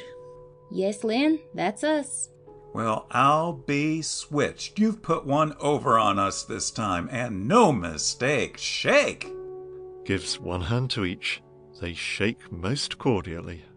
Wonders never cease. So, you gave in at last, Liliane? Land, Lynn, I just had to. There wasn't no other ways I could see of ever getting to New York. I just had to come and see you and Miss Newcomb and find out everything. If you're going to save that boy and all, just couldn't stand it. And a little thing like having Aaron here for a husband didn't count. She's got me, though, and I'll keep even after we get back to the farm. Then my part'll come in. I ain't worrying. Tell me, Lynn, how are you? What's the prospects and everything? I can't tell you now. I'm almost too overcome, and so glad to see you that I can hardly talk. Hope you'll stay long enough for us to give you the best time anybody ever had. But just at present, I'm up to my neck in the job of my life. The trial comes off day after tomorrow, and there's a lot to do before then. Oh, Lynn, you going to save him? Well, I can tell you this much. If I do, it will be owing to Miss Newcomb, to what she has done. That woman's a wonder. What she can't see through and figure out. Deteckative instinct, just like mine. You couldn't detect a clue as big as an elephant unless it bit you. I ain't surprised at Miss Newcomb, though. All them mystery stories and such. I'm waiting to see her. It's most important, so if you don't mind, will you just leave us alone for a few minutes? I'm sorry, but you understand. Sure we do. We'll just snoop around a little and see what we can see. Come along, sweetie. Liliane, sniffing at his show of sentiment as she follows him to left second exit. All right, Lynn. Maybe we'll find the kitchen so that I can see what kind of hired girl they got. I might get a few pointers on real style, so when you and your city bride come to Brookville on your wedding trip... Oh, come, Lilybud. I bet he'd rather have your cooking any day. Wouldn't you, Len? You've said it, Aaron. But I ain't objecting to getting a sniff of what we're going to get here for supper. I'm as hungry as 7 bears and a woodchuck. Exit Aaron, left second exit. So am I, to tell the truth. I don't see as being married spoils your appetite a bit, excepting for being married. Exit Liliane, left second exit. Leonard smiles, turns and meets Sarah, who enters right. Oh, Len, here you are at last. I've been almost crazy waiting for you. Tell me, did you fix it? Will that woman be here? Yes. I had quite a time, but at last convinced Markham that it was of crucial importance. She has left the apartment, and at first he said we must come to headquarters where she is detained as a material witness, but finally he consented to bring her here. It looks like things were playing into our hands at last. Didn't I tell you they would? They're sure to come right in the end. Well, it's a good thing to hope anyway. And as for hope, do you think there's any? I mean, do you think? Sure there is, Len, but you've got to fight for that too. It's her mother. If it wasn't for her... Why? What has she done now? I hate to tell you, Len, but the truth is Helen has sent for that man to come back, to take back what she said to him, to tell him she'll be his. But how can she, when she knows? You mustn't let her. Assert your rights. She thinks she must sacrifice herself. But do you mean to stand back and let that man have her? Huh? I'd grab her up and carry her off by main force first. Caveman stuff. A good idea. Well, I don't know about any cave part, but I guess you're just a man that could do it, once you got your spunk up. But tell me, I'm dying to know, how is Dick bearing up? Like a man. He has new courage, thanks to you. We can't fail now. We mustn't. But I guess it's still up to you, Miss Newcomb. The woman sticks to her story, hasn't budged an inch. The police believe her, and if you can't shake her, I don't know who or what can. She's a pretty slick one. All I want is one more chance at her. What we found out in the past 3 weeks may be a little surprise for her, and a few others. It takes a woman to see through a woman, and I began to see through that one in just about 2 minutes. That French accent didn't sound quite like the real thing to me, little as I know about it. She slipped back into plain American without noticing it, once or twice, and I noticed what none of you men did, that her eyes don't match that black hair, and that hair has been dyed. And she was a little too ready to explain things, like she'd thought 'em out beforehand. And those 2 keys! 2 keys that fit the same lock don't have different nicks to 'em. My fingers soon told me that. The doorbell rings. Ah, there's the bell again. I guess that's about the busiest little doorbell in New York lately. Henson is earning his wages for once, and I mean to see that he gets 'em. Enter Henson right. Henson, whoever that is, keep him out there in the hall till you let us know who it is. Exit Henson, left upper exit. There is a slight pause. Sarah goes up and looks off, left upper exit. It's them. And I'll vanish for the present. Now's your chance. I sort of dread it after all. Exit Leonard, left second exit. Sarah is down right centre as Markham enters left upper exit. He comes down, looking somewhat puzzled and not altogether pleased. Good afternoon, Mr. Markham. Well, I've brought the woman. What are you going to do about it? Talk to her a few minutes, if you'll let me. I don't see what for. That woman's talked and been talked to till there's nothing more to be said. Don't you suppose we got everything out of her she's got to tell? All she's got to tell you, maybe, but not all she's got to tell, if I can make her tell it. Markham, sneering with a sarcastic laugh. Queer kind of business, this, anyway, and sort of irregular. But Fillmore told me it was for something that couldn't be done in any other way, and I don't want to be contrary. I suppose it's all right. It's only fair to give you your chance, I suppose, though I must say I don't see what you think you're going to do. What I'm going to do first, Mr. Markham, is to ask you to leave me alone with her. I don't see any objection to that, but of course I'll have to stick around. I want you to. Indicating left second exit. In that room, I want you to hear every word that is said and act accordingly. That's satisfactory. She's out in the hall there. I told her to wait. Oh, Higgins is outside. I told him to trail along and keep his eyes peeled. Going to left second exit. In here? Yes, you'll find Mr. Fillmore in there. He understands. Well, that's more than I do, but I'll chance it. Exit Markham, left second exit. Sarah stands a moment as if to gain courage, then goes and looks off, left upper exit. She makes a slight motion. Henson appears in left upper entrance. Bring the woman in here, Henson. Exit Henson. He reappears, shows in Delphine, and again exits. Delphine appears in left upper entrance, pauses, looks about curiously, with a manner denoting some suspicion. She wears a long black veil over her hat, which she now throws back. Sarah, having withdrawn to right centre, stands watching her. Delphine comes down, turns, sees Sarah, starts.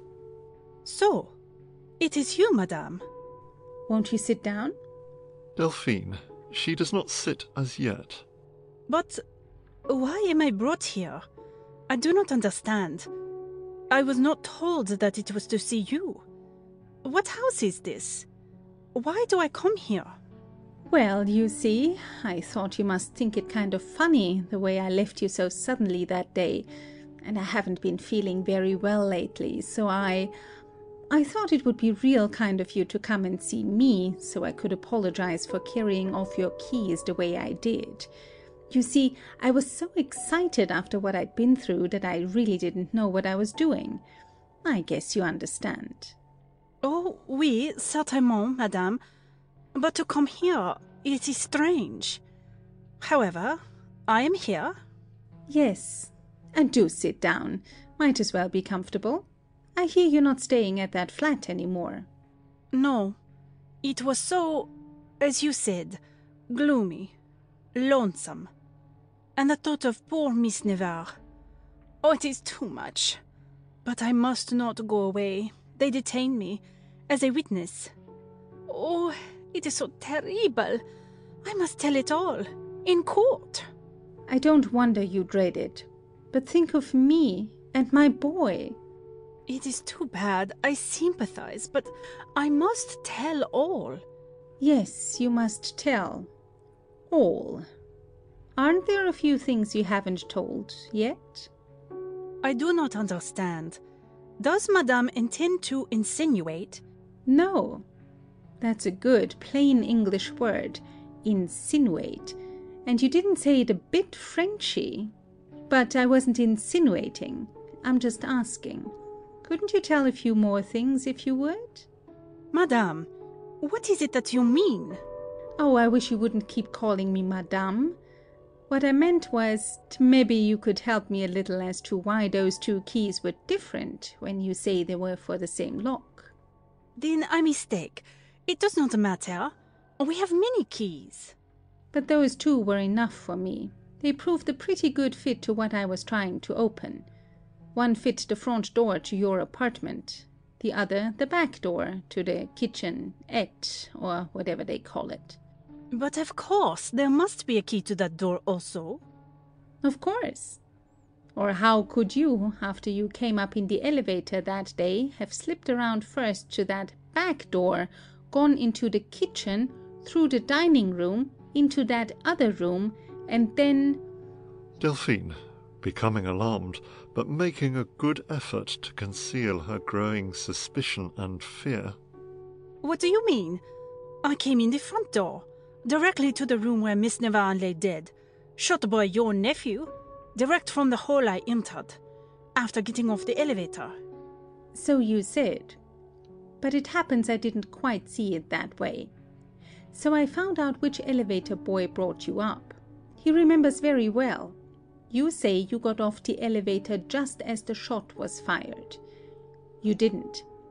He let you off at the 4th floor, went on up to the 10th, and it was when he got back to the 4th floor that the gun was fired. He heard it. You had been off the elevator for 5 minutes or more. Delphine, who has sprung up, beginning to lose control of herself. It is not true. He lies. Lies, I say. You had plenty of time to go around to the other door, look in to see who was there, see your chance of having your revenge with somebody else to be suspected of your deed, fire the shot, go back, come in, and... Delphine, in a furious rage. How dare you say such things? Accuse me of such an infamous act. It is an outrage. So that is why you have had me brought here, to insult me, to accuse me of killing my dear mistress, who was all kindness to me, whom I loved. Oh, it is infamous. You shall pay for this. You will see. You will see. I see that you talk United States much better than you put on a French accent. For all you are a very clever actress, Miss Bateman. What? What do you mean? My name is... Eliza Bateman. Of course it is. Your real name. Quite a well-known actress, too, and a pretty good one. French maids are quite a speciality of yours, and so your impersonation came in very handy when you went and hired out to Miss Navarre. Even she didn't see through your neat disguise and your assumed accent. It happens I did, though. I was sort of looking too. That was the difference. Lies.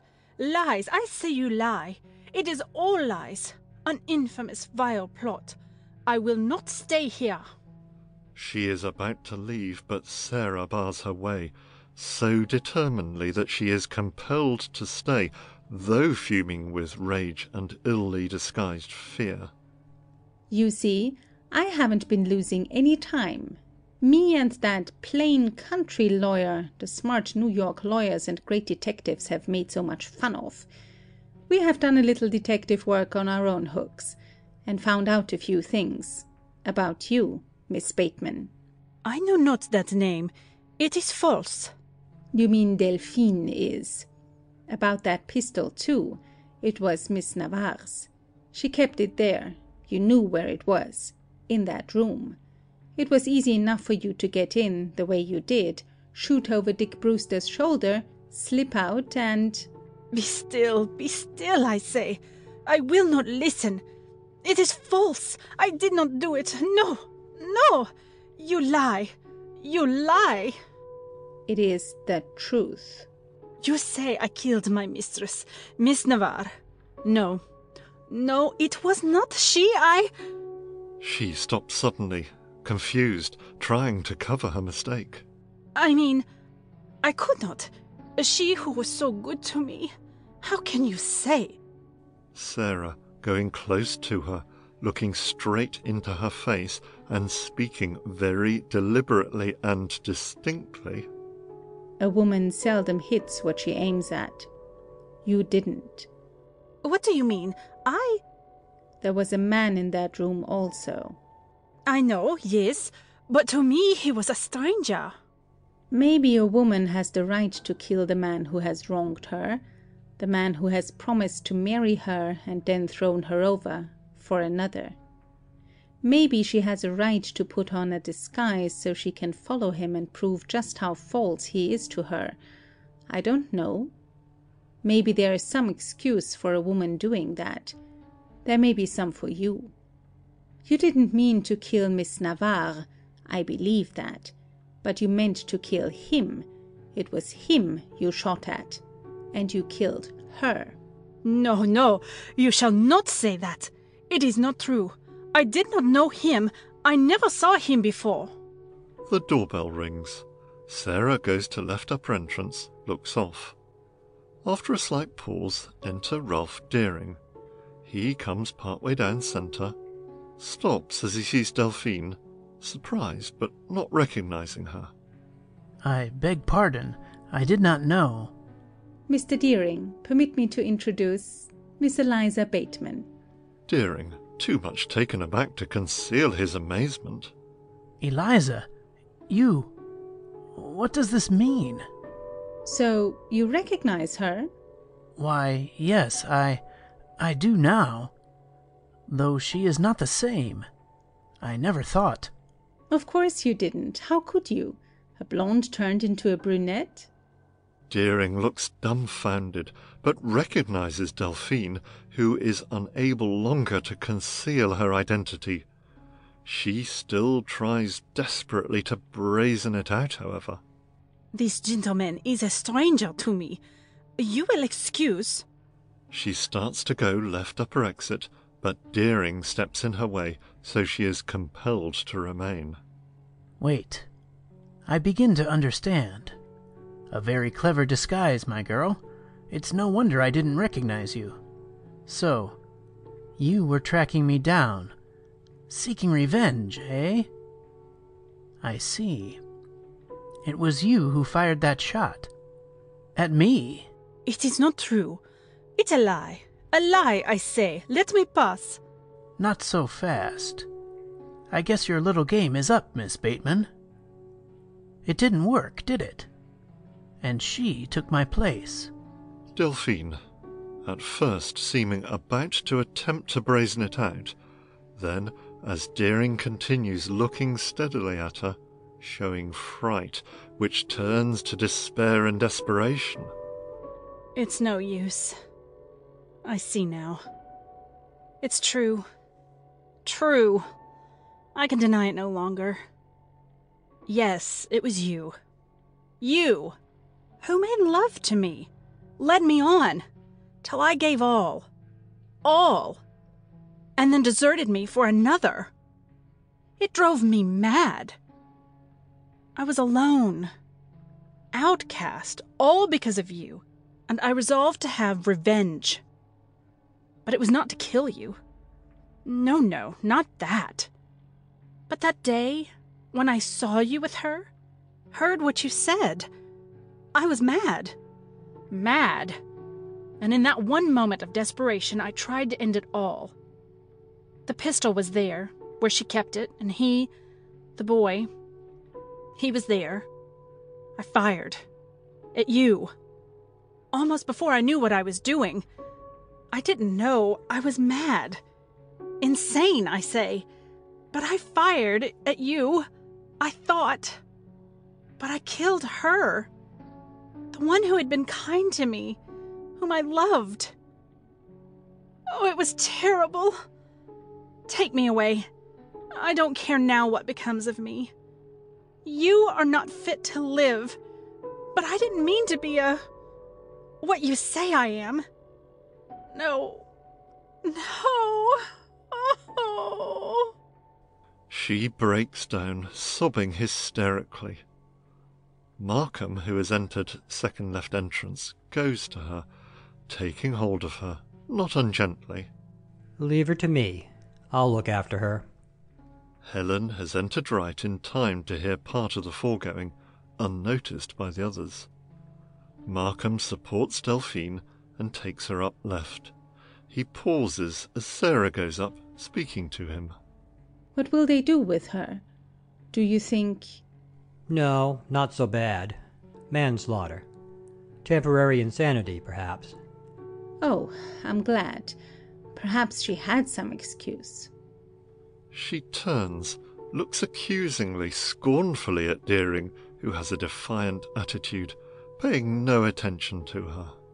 And as to that other, your boy, ma'am, why, this changes things. You think now that Dick... Well, you and Fillmore might come down to headquarters soon as you can. It'll be all right for the boy now.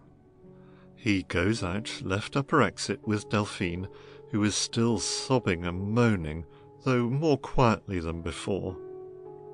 Deering follows them, after one look at Helen, whom he has discovered standing upright. She freezes him with a contemptuous glance. He shrugs his shoulders and exits left upper exit. Sarah stands left centre, looking after them, her hands clasped, almost weeping, but with a rapt, joyful expression. After a slight pause, she turns, sees Helen, who is still standing right, pale and motionless, staring straight ahead as if dazed. Sarah, going to Helen, taking hold of her gently. Helen, you have heard. You understand. He is the man who... Yes, Helen. The one who was there that night. The man who, for revenge on you, told the police that it was Dick. Oh, Helen, did you need this to show you what he is? No, but this ends it.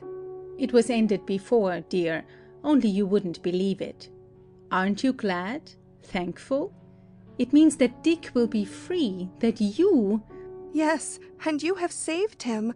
Saved me. Oh, Aunt Sarah, can you ever forgive us? Forgive me? There, my dear. There's nothing to forgive. Not a thing. Helen is weeping. Sarah, with an arm about her, leads her upright, but pauses as Leonard enters left second entrance. He pauses left. Sarah sees him, leaves Helen, and goes to him, holding out both hands, which he takes. Oh, Len, isn't it wonderful? Wonderful? Yes, it is all wonderful, and you are the most wonderful of all. I declare you're a regular Miss Sherlock Holmes. Helen, at Leonard's entrance, gives him one glance, her face showing deep emotion, indicating that she dare not trust herself to speak to him. She exits right. Pshaw, I haven't done anything. At any rate, if I have, I've had pretty good help. And now I'm going to him, and you're going with me. Yes, but... Looking right, longingly. Sarah, looking round. Oh, I see. She's run away. Wait. Going right. And don't forget what I told you, Len, about... Oh, I don't think that will be necessary now, that cave stuff. I have something better than that. Look, what Aaron gave me. Takes a red apple from his pocket, holds it up. I don't think she'll be able to resist that. Do you? No, not when you go with it. Exits Sarah right, looking back at him with an encouraging smile. He goes over to left centre, stands there waiting, looking eagerly towards right, the hand in which is the apple behind him. After a slight pause, enter Sarah right, leading Helen, who comes timidly looking down. Sarah urges her on to centre. Helen? She looks up at him, then her glance again falls, and she turns as if to go, but Sarah holds her, pushing her gently towards Leonard. Helen yields slowly. Leonard advances a step, holds out the apple, smiling, with an adoring look at her. Look, from the old orchard, our Eden. Will you share it with me? She falters, looking down, then up again, meeting his gaze with a tender smile. Yields. He takes her in his arms, puts apple to her lips, kisses it where her lips were, then kisses her. Sarah, her face radiant, has gone upright and exits quietly, just as the curtain falls. Curtain. End of Act 4. End of Alias Miss Sherlock by Arthur Lewis Tubbs.